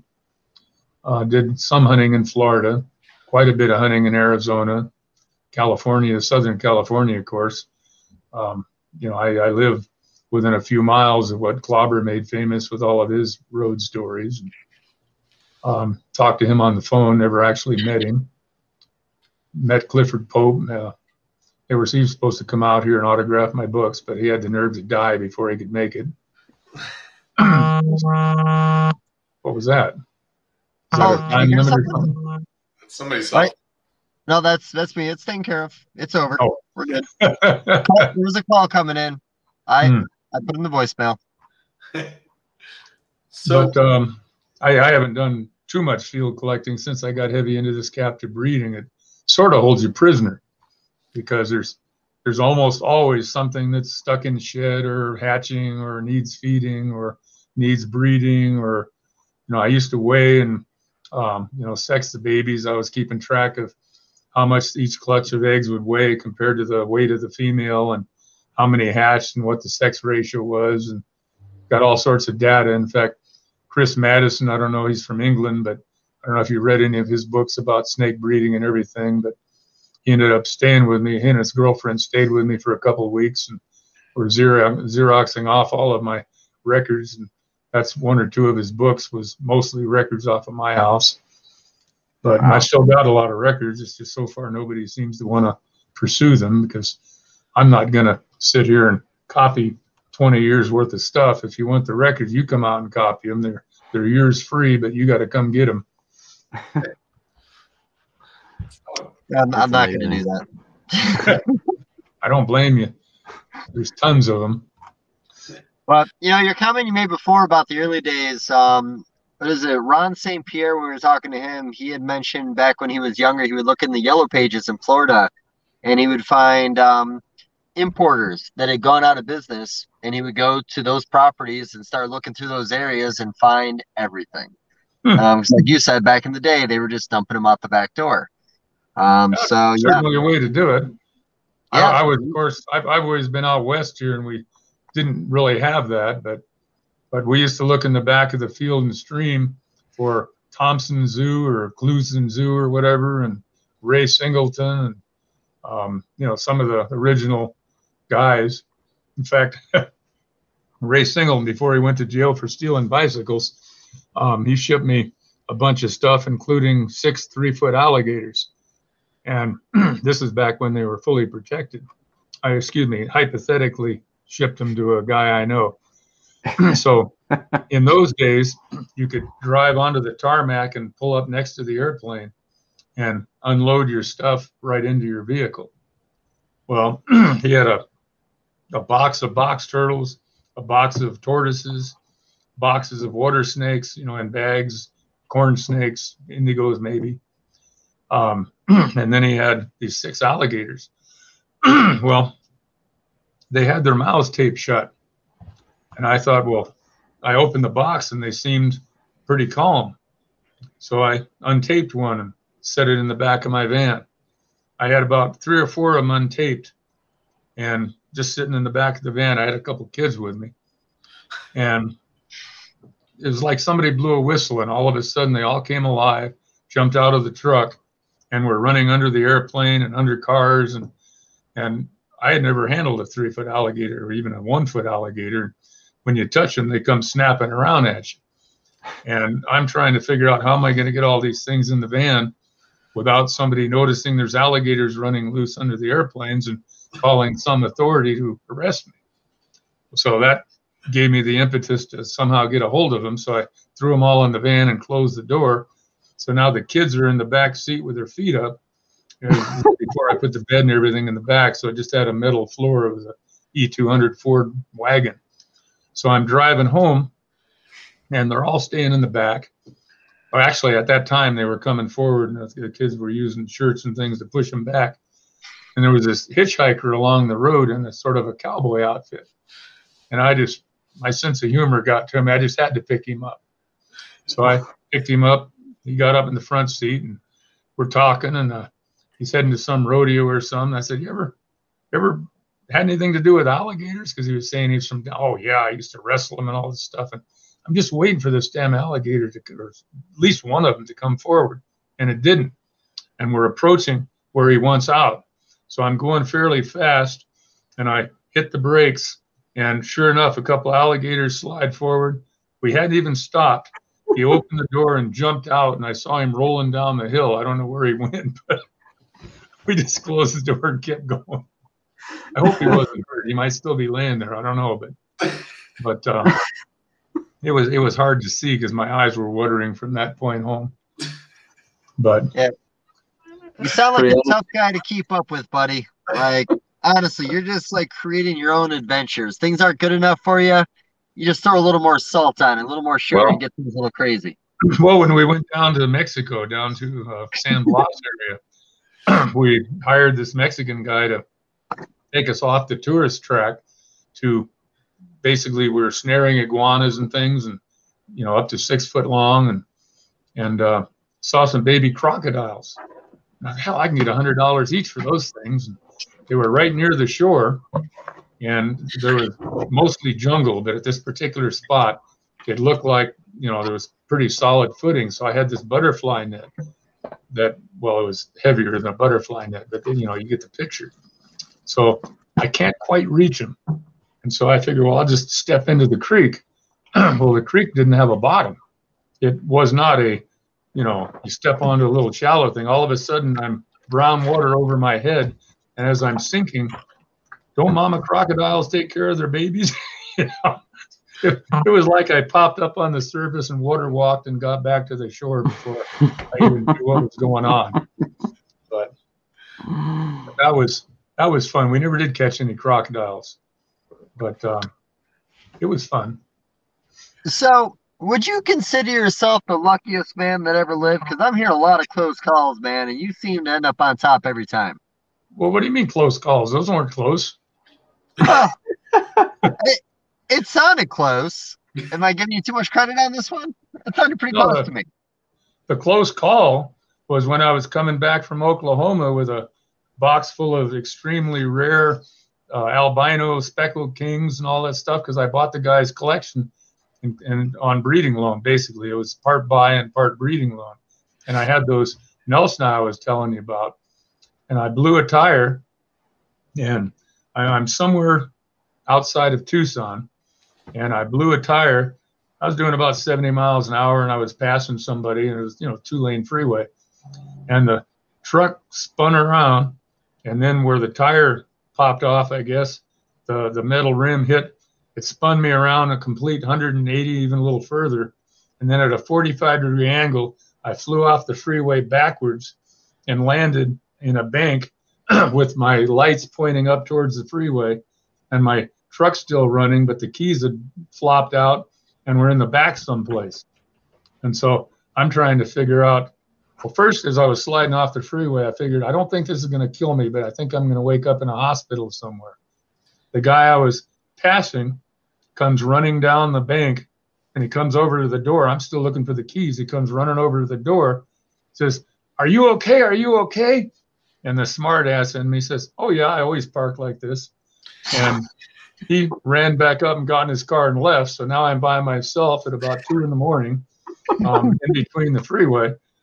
So I fixed the tire, and then I backed up, and then I got the flashlight out and started clearing brush, because there was a lower area where I thought I maybe could make it back up to the freeway. So I'm backing up and forth, back and forth, flattening stuff out. And then I'm looking to see if there's any lights coming on, because I don't want to be popping up going in the wrong direction. And when it's pitch black, I hit the gas and go as fast as I can, and then turn into the bank and just barely make it up to the freeway.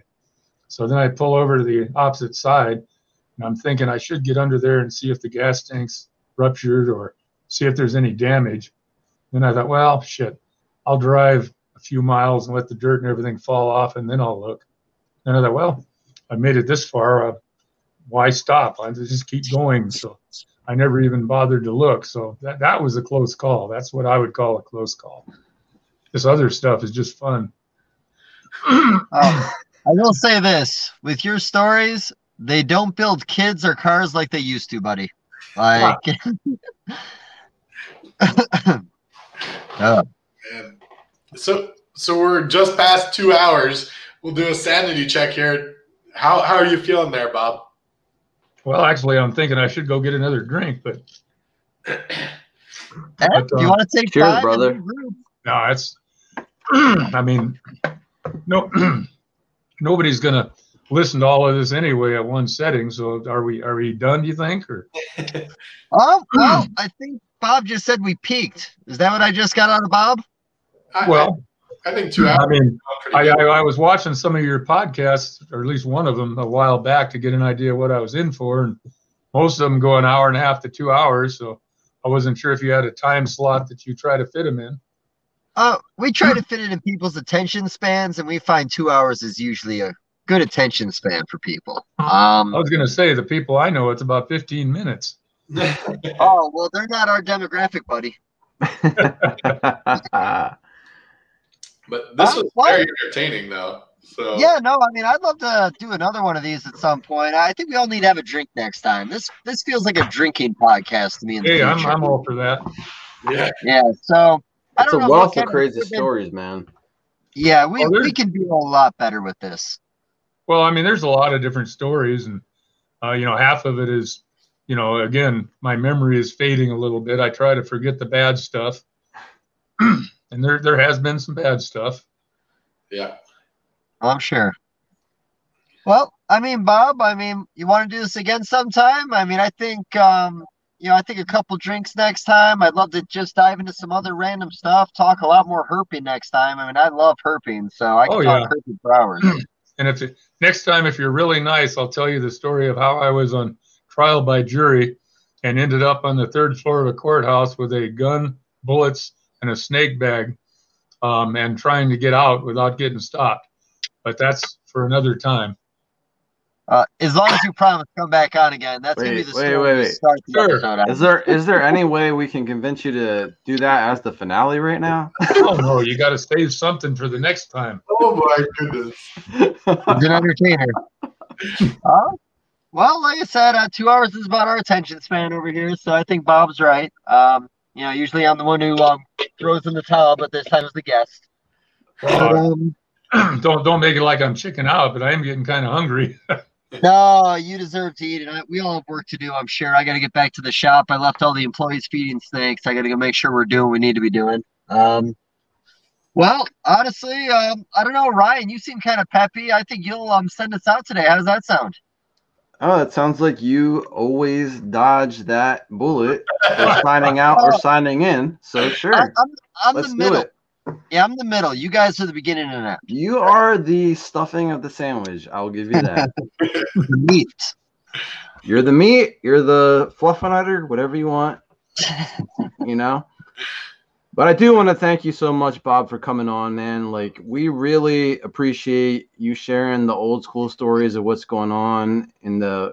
It's just like the history lesson of what all these newbies think they're joining on with the ball python thing. Like, this is where the bread and butter is. This is the good stuff. So we appreciate you, man. So thank you so much, guys. Make sure to like, share, and subscribe. Check out Herp House Rock. Subscribe. We just passed 500 subscribers. Milestone, baby. Not bad. And Bob is the icing on the cake of that. So thank you so much, and we'll see you in the next one. Hey, appreciate you guys. Thanks a Thank lot you, for Bob. having me. Oh, of course.